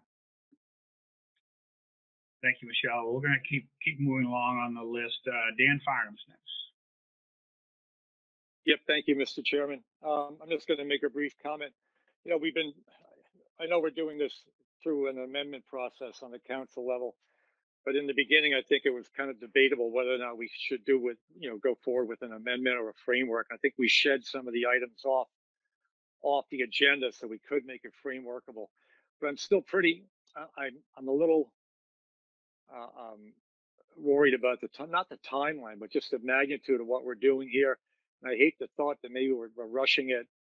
I agree that we should go forward with it. I'm pretty excited about all the different options here, and that something should be done, with rec reform. But I think Eric Reed hit the nail on the head there before. We really should reach out, and maybe, I know we don't usually have an SSC review for a framework on the council level, but maybe in this instance, we might want to consider, asking for that due to the magnitude of this action. Thank you. Great, thanks, Dan. Those are good comments. I'm going to keep moving down the list. Next is Adam Nowalski. Thank you very much. My thanks to the FMAT and PDT for putting this presentation together, having had the pleasure of working with a lot of them. Over the last few months, I think the consolidation of information today was exceptional, and I hope other people found it as well. Two questions at this point. One is, where does this leave us with 2022? One of the purposes for this action was to try to address some concerns we had regarding specifications that we're going to be setting jointly with the species boards and the council in just a couple of months. So the goal was to make progress or possibly even implement this. So if we revise this timeline, where does that leave us? And the second question would be building on Michelle Duvall's comments. This was an action that initiated with a species board. Dr. Duvall has suggested a limited approach. We've talked a lot about what we would do with bluefish here, potentially rebuilding species, may or may not use elements of one or more of these options, particularly depending on which one we choose. We know that the species throughout the years, there's different fisheries management plans between bluefish and the other species. Are there benefits that there could be tweaks to this? We recognize that the modeling work that's ongoing for specification setting, bluefish is the farthest behind on both of those models. I understand there are efficiencies, particularly from the staff perspective of trying to wrap this up from all four species at once. But I would ask you today, Mr. Chairman, is this the time to have a discussion about whether it's time to split this action, direct it to one of the species boards? Following with Dr. Duvall's comments, it would seem summer flounder, scup, and black sea bass might be the right place for it. Keeping an eye with what's going on with bluefish, using the data, using the analyses. But is today the time to have that conversation? And again, what does this imply for 2022 if we accept the delay as recommended? Thanks, Adam, for that and that question. So obviously, the policy board has wrestled with that particular question before. I think what I'd like to do, so we can continue to get any remaining questions and the last final comments in, is allow for the additional comments and questions to proceed, and then park that question until the very end, since it is really a policy board conversation. Is that all right with you, Adam? I will defer to your best judgment, and I appreciate your willingness to consider that question today. Sounds good, Adam. Let's come back to that larger question for the policy board. And I've got on the list now Mike Pentney, Ellen Bolin, and I think Shanna Madsen. I think you put your hand back up as well. Mr. Pentney. Thank you, Mr. Chair. Thanks to the tech team, the PDT, for all the work putting this together. I think a lot of progress has been made over the last several months, thinking back to April and June, and the infographics I thought were excellent in terms of explaining the basic principles behind each of the alternatives. So I really appreciate and commend everybody who worked on those. I think that's a really good tool as we move through this to educate the public about the different policy options that we're considering. And I think all of the options that are on the table today, with the exception of status quo, obviously, could help us have the potential to help us move forward in a productive way for how we can manage the recreational fishery more effectively and more responsibly. However, I do have some concerns with some of the AMs as they were presented here today, in the sense that, trying to think through the different potential outcomes of the AMs the way they were described today may not actually fix the problems that we're trying to address if we are overly reactive in some cases. As I kind of understand the harvest control rules system, it's sort of fundamentally designed to to have a set of measures and apply those measures under the appropriate conditions, and not be going back and changing the measures, frequently. I think there are ways to set up some AMs that are responsive to what we really care about, which is overfishing. And any activity on the recreational side that could contribute to or lead to or result in overfishing would be an issue to address quickly. So I would just ask the PDT, and it's not a question for today, so it's sort of moving into comments, but suggest that the PDT take another look at those AMs, think through those a bit more, and make sure that they're constructed in a way that focuses on overfishing as the thing that would trigger a response, and ensure that the AMs aren't structured in a way that puts us right back in the situation we're in now, but in a more complicated way. Because obviously it would be better to simplify measures, simplify our process, but also provide the recreational fishery with options and a process moving forward that's more predictable and more responsive to stock status. So thanks, Mr. Chairman. I'll stop there.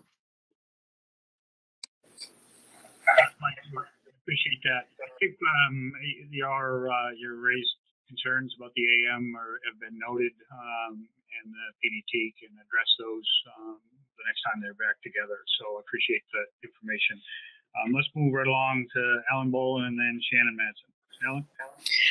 Thank you, Mr. Chair, and like everyone else, really appreciate and recognize all of the really hard work that staff put in on this. This is a pretty big issue and possibly a pretty big shift for both how the council and ASMFC manage pretty critical stocks for the region. So I know that you wanted to sort of park the question about what's in and what's out, but that's where I raised my hand. And I wanted to echo what Michelle Duval said, which I think it's worth considering how we put this forward for a couple of different reasons. One, the volume of the information we have and will have in the public information document, I'm concerned that what is going to happen with this is going to be similar to the feedback we have had around the commercial recreational reallocation, which is people see a lot of information, it feels like too big of a change, and they go to status quo. And that's what they fall back on. And so it's hard to get meaningful public input because it's overwhelming. I mean, we are grappling with what this looks like on the water and what it would mean. And so I want to really think about how we're going to get meaningful input from the public.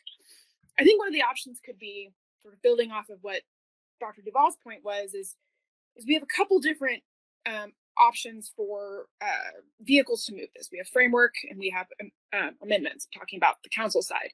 I think one of the sweet spots to do this would be we could advance black sea bass under a framework that would be a smoother process, would move faster. That stock is healthy, it's doing well. And then if we wanted to do all of the rest of them, then I think we should move it through an amendment process. I think given the volume of information, the change of how we're going to management, I think that would merit more of an amendment-based process. So I think that's how we could split it up. But I think we need to give a lot of thought to how we're going to get meaningful public input on this, because right now it's a lot of information, and I think splitting up the species could be a way to do that. Thank you. Thanks, Ellen. Yeah, that certainly goes beyond the question that Adam brought up. I think it's the delay in timing and the additional work that it would take moving from one process to another is something I think we're going to have to wrestle with. But it's a broader conversation, maybe late in the day to start it, but something we need to continue offline and then bring it back for one of our next meetings. But let's continue to chew on that and then circle back. Next, the last person on my list is Shannon Madsen, and then I want to go back to the question Adam raised and potentially have it bleed into what Ellen has raised. Shannon? Thank you, Mr. Chair. I guess I just want to start off with some light comments. I first just want to say that the PDT and FMAT have done an absolutely amazing job on this. It's a lot of work, and I really just want to give them a big shout out for everything that they've done.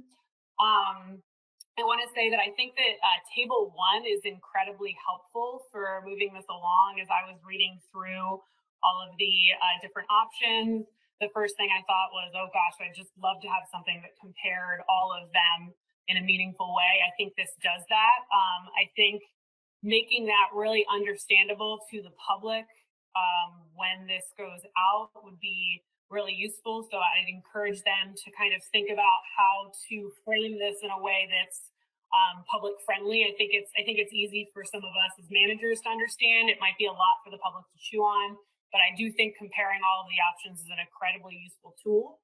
I'd also like to echo Mr. Penny's comments regarding those infographics. They're absolutely wonderful, and I think they really help to illustrate what each one of these options does. To follow up on those comments, I just wanted to say that I agree with Dr. Duvall's comments and my colleague in Virginia, Ellen Boland's comments regarding thinking about the question on whether or not this should go forward with all 4 of these species, or whether we could think about doing this for something such as black sea bass to really see how this works before we apply this across the board. It is a fundamental change in the way that we do things, and I think that bears a lot of consideration. And I won't stress that point any longer, but thank you very much. Thank you for those comments, Shannon. There is definitely a lot to chew on here, and I want to echo everybody's thanks to the staff. There's a lot of work that has gone into this, and there's obviously this is meant to be an update. And there's a lot more work that needs to go into this going forward. Before I shift to Adam's question, I just want to make sure that staff has what they need as far as moving forward with next steps.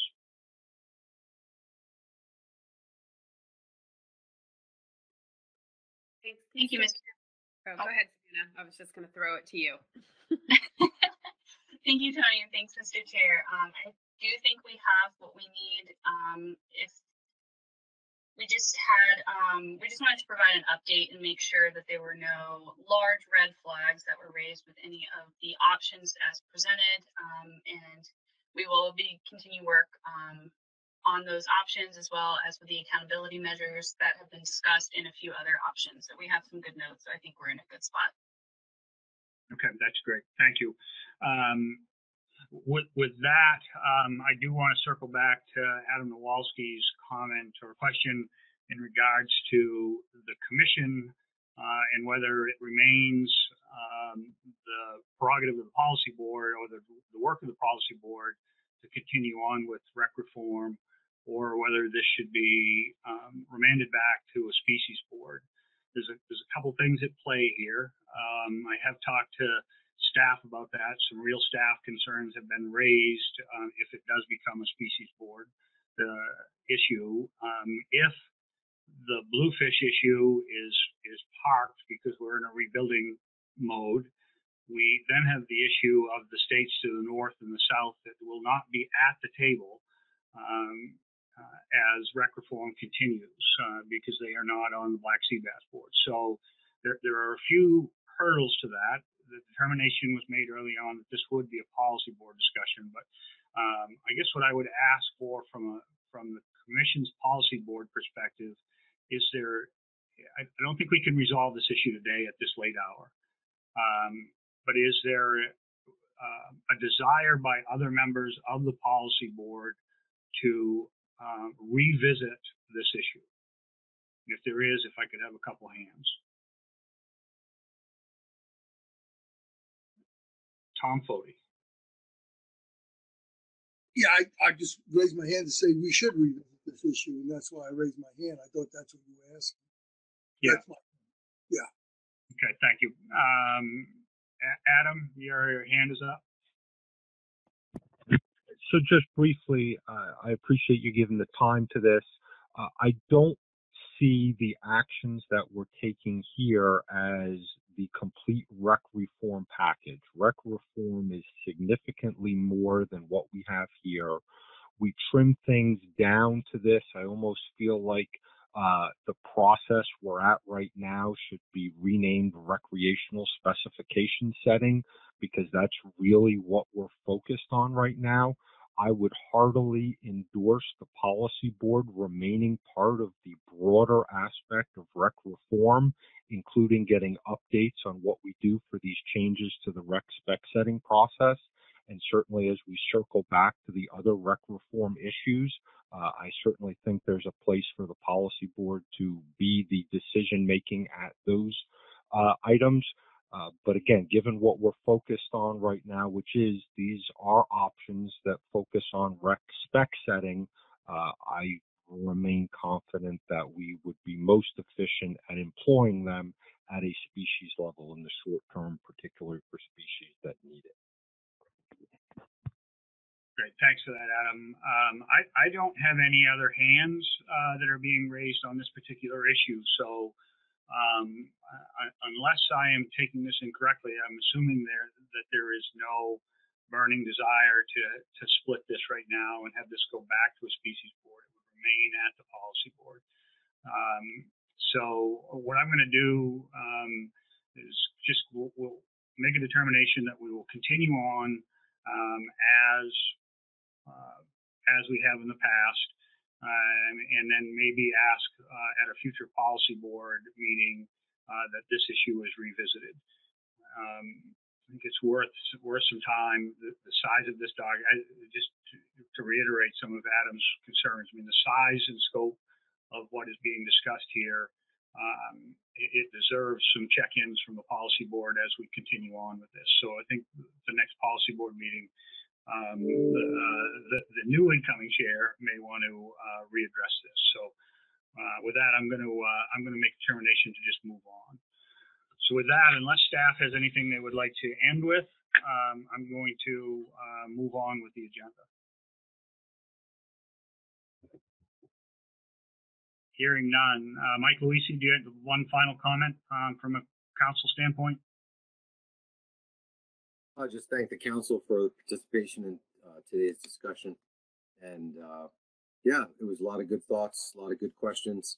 And I'll look forward to seeing the revised version of this initiative with, you know, the model development. The one thing I will bring up, just to put in everyone's mind, the comment made regarding doing this for one species and seeing how it works before we try it out with others. There could be some problems with that, and this gets to Adam's point about what to do in 2022. Well, we'll be in the same position in 2023 unless we apply this initiative to the 3 species, excluding bluefish. We'll find ourselves in a position where we'd have to use more of the status quo approach for summer flounder and scup, and just something to think about as we move forward. Status quo, I don't think is anything we want to use right now, and so I'll just put that on everyone's radar for follow-up discussion at another time. But thanks everybody, and Pat, I'll turn it back to you to continue with commission's work. So the council's off the hook, and it's all you, Pat. Thanks. Great, thank you, Mr. Chairman. So this concludes the joint meeting of the Policy Board and the Mid-Atlantic Council, and we're moving along to item number 5 on the Policy Board agenda. With that said, though, I am going to ask everybody's indulgence for a 3-minute recess. Let everybody grab a glass of water, whatever they need to do, and we'll return back to the table in 3 minutes. And so staff could put a clock up, that'd be great.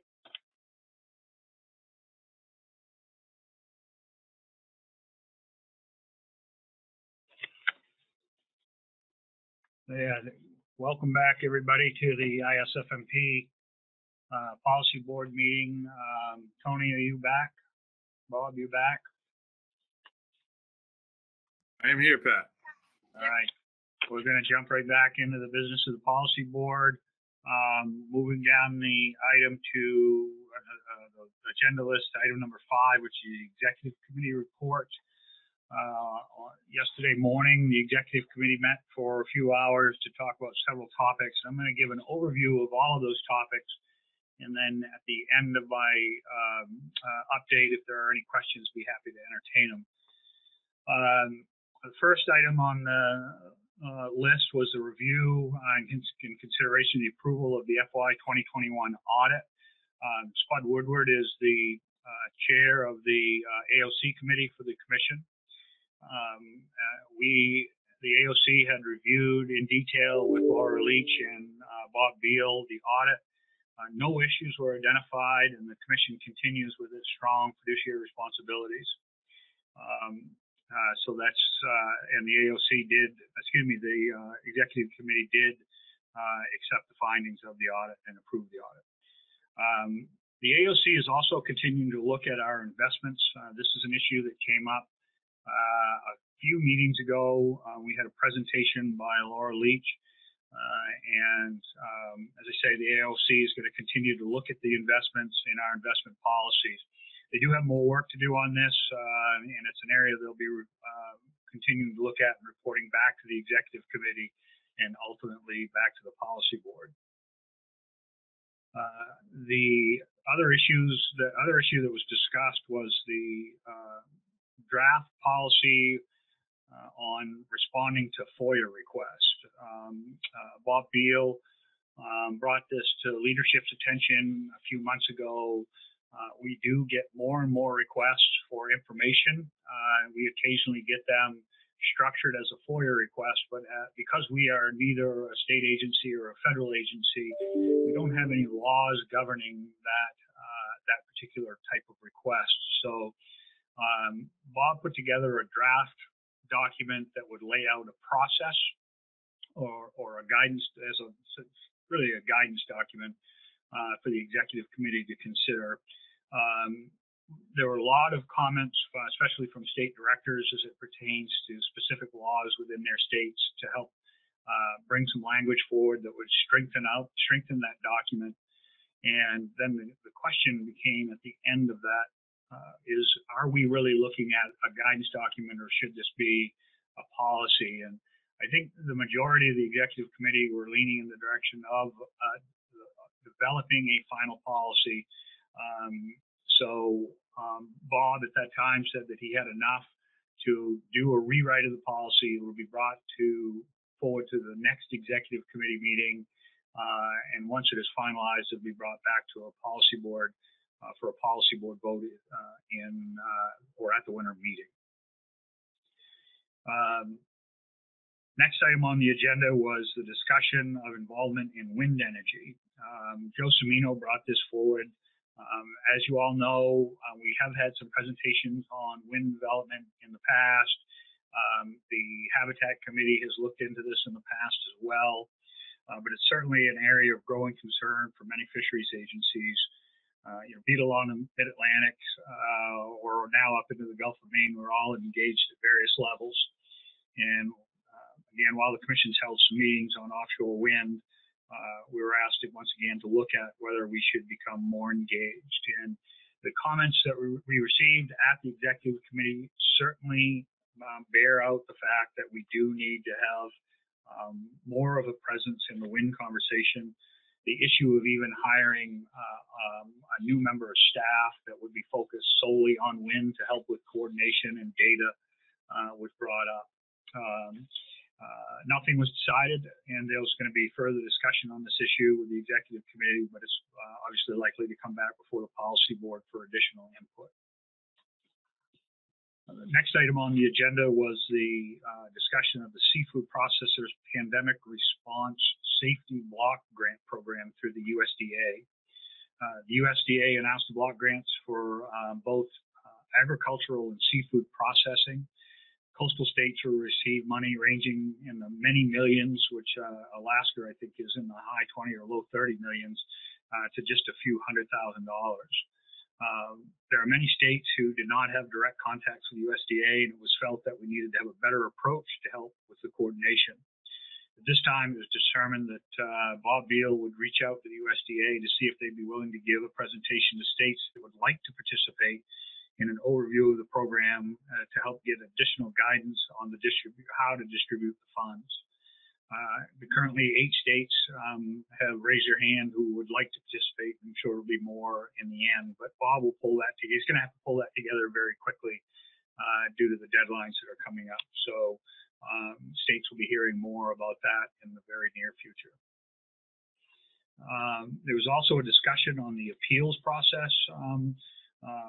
Bob brought forward a document on the appeals process, and we had some additional input from Delaware. The discussion of the appeals process, as you all know, has been ongoing ever since the black sea bass appeal by the state of New York. The executive committee did review the policies around the appeals process and have asked staff to give some thoughts to possible areas where changes or clarity could be made. We had very good discussion, but there were no final decisions. And Bob is going to take the input that he received at the meeting and will revise the draft for additional considerations at a future executive committee meeting. Those changes, again, will come back to the policy board for any adoption if those need to be made, changes need to be made. And then what we thought was going to be the last agenda item was Laura Leach bringing up the future annual meeting updates. She updated the executive committee on the annual meetings that are now scheduled. We are going to remain in New Jersey for 2022, Beaufort, North Carolina in 2023, Maryland in 24, and Delaware in 25. After brief conversations around those annual meeting dates, the question was asked about this January's meeting. And Laura said that we had to make a decision this week regarding the contract, as it had to be submitted to the Westin and Alexandria. After taking several comments from the executive committee, it was determined that we will, in fact, plan on meeting face-to-face for our winter meeting at the end of January. It was determined that the winter meeting will be a hybrid, where commission members and staff will meet together. However, the public portions will be done virtually to help minimize any potential risk with COVID. The executive committee is going to continue to discuss the approach for the face-to-face meeting as it pertains to vaccinations and masking. And that concludes my update, but I would ask the policy board if they do have, besides the issue of the January meeting, if there are any thoughts or any questions on any other items that I've addressed. So with that, I will open the floor for questions or comments.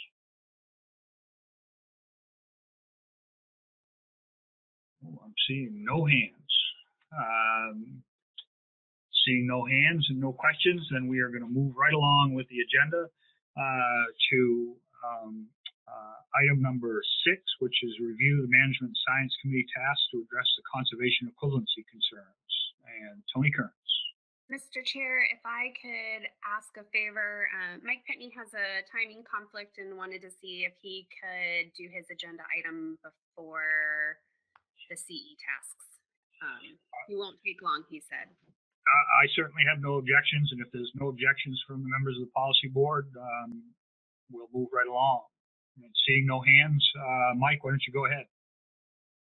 Thank you, Mr. Chairman, and yeah, thanks for accommodating my schedule. I've got a number of issues I've got to wrap up by 4 o'clock today, so I'm going to get back to that.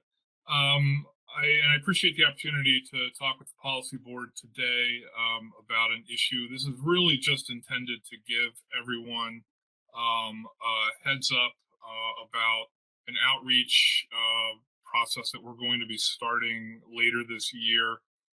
For those of you who participate or sit on either the Mid-Atlantic or New England Fishery Management Councils, you've heard me already mention this. And both councils will be getting a full presentation and explanation of the background and the process for this issue. And we'd be happy to give a similar presentation, more complete presentation to the commission at the February meeting. But I wanted to make everyone aware that we are over the next few months going to be conducting outreach on potential measures to reduce the incidental capture of sea turtles in the various East Coast trawl fisheries. We're starting a public process to seek information from the fishing industry, researchers and others about ways that under the authority of the Endangered Species Act, we could take actions to aid in the protection and recovery of listed sea turtle populations by reducing the incidental bycatch and mortality of sea turtles in our Northeast and Mid-Atlantic U.S. trawl fisheries. We do see that bycatch is one of the highest threats, if not the highest threats to sea turtles in our waters. And in the greater Atlantic region, the highest level of sea turtle trawl bycatch occurs in the Atlantic croaker, longfin squid, and summer flounder fisheries. So therefore, we are focusing our efforts on looking at those fisheries. We have been, as many of you may know, evaluating, researching, and addressing bycatch of sea turtles in trawl here since at least the late 80s.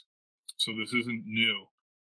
We have developed various bycatch estimates, implemented regulations in certain fisheries such as turtle excluder devices and shrimp and summer flounder trawls. And we've hosted workshops, not for a little while, but back in 2007 and 2010 with the fishing industry and other interested parties, which have led to many suggestions for potential future gear measures to mitigate that bycatch. And then based on a lot of the ideas at those workshops, we've conducted gear research toward bycatch and mortality reduction. The gear research has been going on for over 20 years in these fisheries. And one of the things that we're going to be doing as part of these presentations and the outreach is really just reporting on the progress made and the various different types of gear modifications and gear work that's been done to inform the public, inform the industry, and the councils and the commission. But then we're also going to be looking for some suggestions on next steps in terms of modifications or changes that we might make in these fisheries based on this research, based on the experiences we've had that could further mitigate and reduce the bycatch of sea turtles in these fisheries. So as I said, we'll be providing a full briefing by actual experts in this issue rather than just me at the December council meetings. And then we'll certainly be happy to give a full presentation at the next commission meeting as well. And then we'll be soliciting comments from the public over a period of several months, starting in December, probably through the April timeframe. So that's all I have, Mr. Chairman. Thank you for the time. I guess if there's any initial questions, I can try to take those, but really just wanted to give people a heads up to look for at the next meeting, a more in-depth presentation of these issues.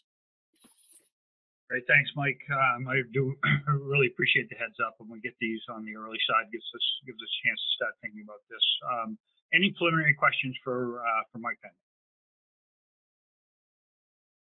Seeing no hands, Mike, you're off the hook. Thank you very much. Appreciate the update. Thanks, Mr. Chairman, and thanks to Tony for the schedule change. Thank you.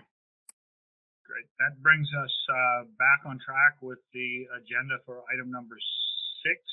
So Tony, you're up now. Thank you, Mr. Chair. Maya, you can go to the next slide. In your briefing materials, you received a memo that was addressing some conservation equivalency issues. Several boards and the executive committee have raised some concerns regarding the commission's use of conservation equivalency in different FMPs. And so the executive committee put together a work group of individuals from the committee to put together a list of tasks to have the management and science committee look at to address some of the concerns that have been raised by the executive committee and various species boards regarding conservation equivalency. As you all know, conservation equivalency is something that is defined within the ISFMP charter. It is actions that are taken by state that are different from those of the FMP, but achieve the same level of conservation. And the application of conservation equivalency is described in the Commission's conservation equivalency policy and technical guidance document. Next slide, please, Maya. This document has some general policy guidance, and there are both recommendations and requirements on CE. There are some specific recommendations on the type of information that has to be included in proposals from states. These include a rationale, data needs, how the FMP goals are met, plans for the state to monitor and evaluate the program. And there's also some specific guidelines for proposal submission and review process. Next slide, please. And then the CE guidance document also has guidance on what happens after there's a proposal, that states should describe and evaluate the CE programs through the compliance reports. The plan review team evaluates all CE programs during their FMP reviews. A program can be suspended if a state is not completing monitoring to evaluate the programs, and the PRT provides annual reports to the board. So based on the executive committee's guidance, we're going to review the guidance document and bring forward proposed changes to the guidance document itself. And as part of that, we've asked, next slide please, Maya, the Management and Science Committee to look at a couple of issues. And I want just the policy board to see these tasks that are being described, hear from you all to see if there's any additional tasks that you would want the Management and Science Committee to look at today.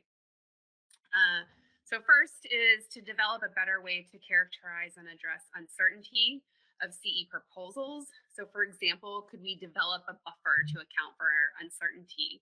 And when thinking about a buffer, should stock status be accounted for when establishing buffers? You could have tiers, steps, maybe a control rule.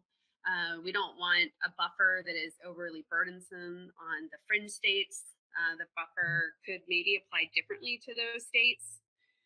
We've asked them to develop a retrospective analysis to see how well conservation equivalency performed, and included in that retrospective analysis to look at the coastwide measure for comparison.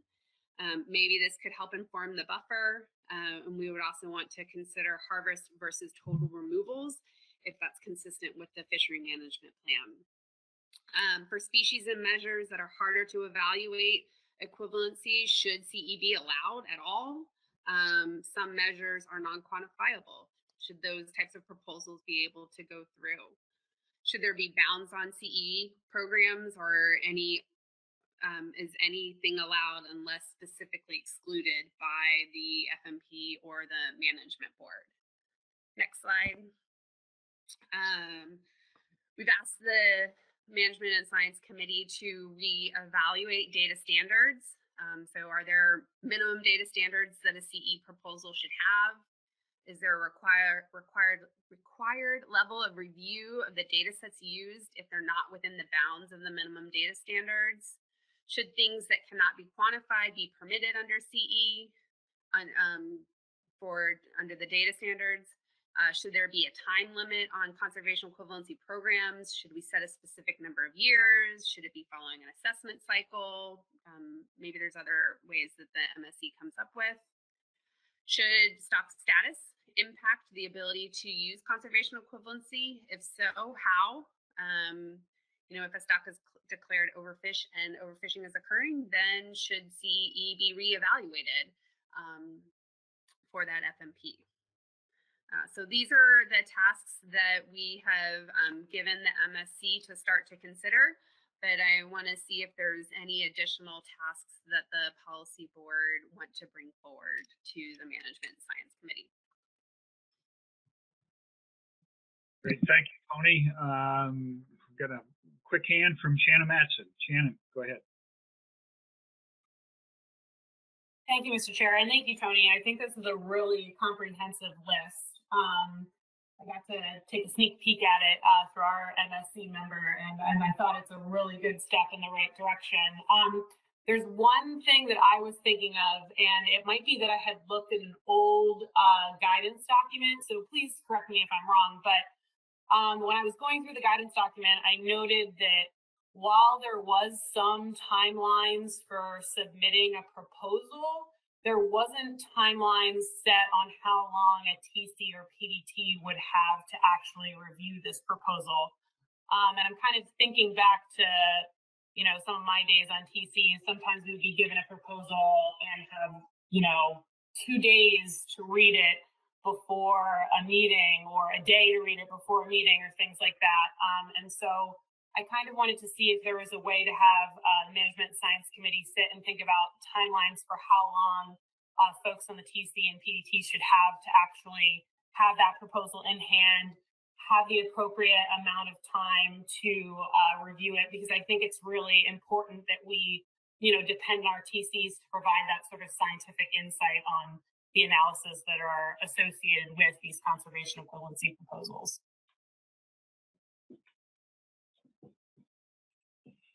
I've got that, Shannon. It's not currently in the document. You know, right now we pretty much always pass along proposals as soon as we get them from a state. So we're just bound by when the state gives it to us to pass them along to the committee for the most part. So we'll put that in the list. Great, thanks. Roy Miller. Thank you, Mr. Chair. What I didn't see on Tony's list was how to handle or how to review pre-existing conservation equivalency measures. This topic came up yesterday with regard to striped bass. Some of the conservation equivalency measures have been in effect since, well, let's say the early 1990s. Is there a sunset rule for these measures, or when should they be reevaluated? Is it with every benchmark stock assessment, that kind of thing? Thank you. Thanks, Roy. So for measures that don't have, like if we do end up putting in guidelines for how long a plan should be in place, for measures that are already there that are not being evaluated or don't have a sunset clause, should they get one, or B, how to approach those?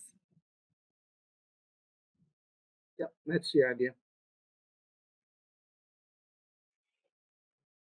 Thanks for that, Roy. Any other hands on the issues of conservation equivalency and the task list? Seeing no hands. So Tony, you've got a couple more to add.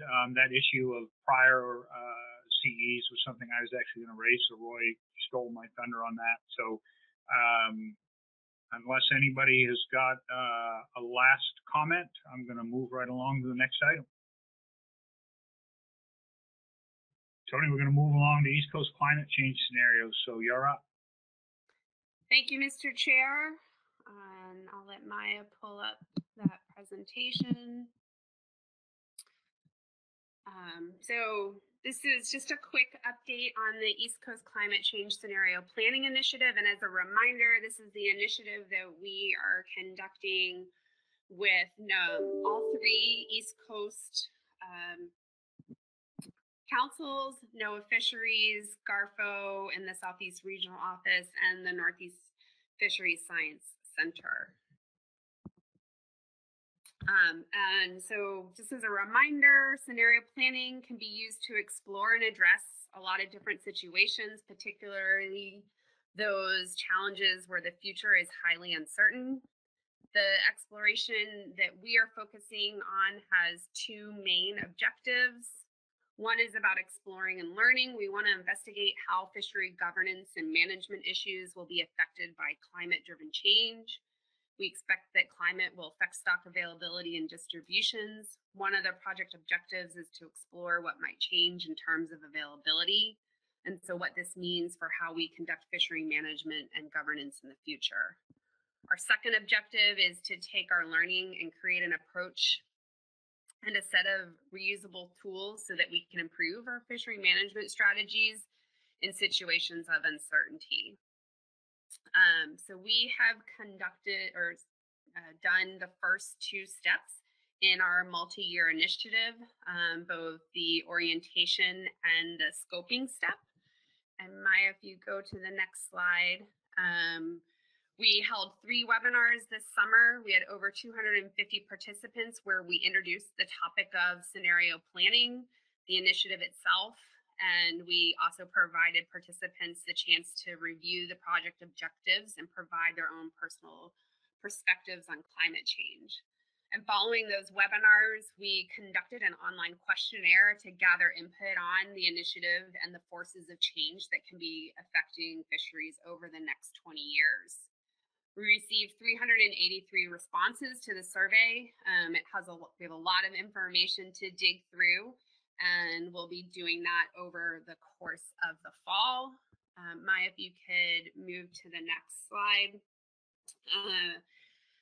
So this sort of fall and winter, we're going to dig through the questionnaire responses and, figure out develop a full summary of the findings of that scoping phase. And then come winter 2022, we're going to hold a small number of driving forces webinars. These are going to look at the research behind some of the possible driving forces. So for example, temperature change, sea level rise, shifts in currents, consumer demand, some of the driving forces that came out of the questionnaire and the webinars. And then we will, in the spring, later winter, early spring, we're going to hold an in-person workshop to create the frameworks and set of scenarios that describe how climate change might affect stock distribution, availability, and other aspects of East Coast fisheries by 2024. And I can take any questions. Thanks, Tony. Any questions for Tony on the climate change scenario plan? All right, Tony, I've got just a real quick question on scoping. The stakeholder input that you received. Did you have a breakdown by chance of, from an industry perspective, from commercial to recreational? We in Maine have a very big effort here going on with our Climate Council, and what we found is we've had very little input from stakeholders on the fishery side. So just wondering how that might have broken out, if you even had that information. I know that we got responses from I believe it's all aspects of the industry, except for maybe shoreside support, Pat. Okay. But we did get commercial, recreational dealers, some other folks involved in the questionnaire. Okay, great. I don't have the numbers in front of me, though. That's fine. We can follow up later if needed. All right. Any questions for Tony on climate change scenario? Seeing no hands, move along to other items on the agenda, which are review non-compliance findings, which we have none. Is there any other business to be brought before the policy board? I am seeing no hands, and with that, I can tell you that because we have no non-compliance findings, the 4:30 business session will not be needed. So we are going to, we made up a lot of time. We're going to end early. So with that, I just want to thank again the commission for all of their support the last 2 years, as you put up with me being your chairman. And I look forward to the next 2 years under the leadership of Spud Woodward, who I am sure will do a bang-up job. So with that, the meeting stands adjourned. Thank you very much for a very successful week. Thank you, Pat, for your leadership. It's been a pleasure working with you on policy board and other commission business. Thank you, Tony. And looking forward to working with you, Spud and Joe. Thanks, Tony, and thanks, Pat, and thanks for running a great meeting and for very productive, albeit challenging 2 years for you. Here's to a face-to-face meeting in January. Thanks, everybody. Thanks, Pat.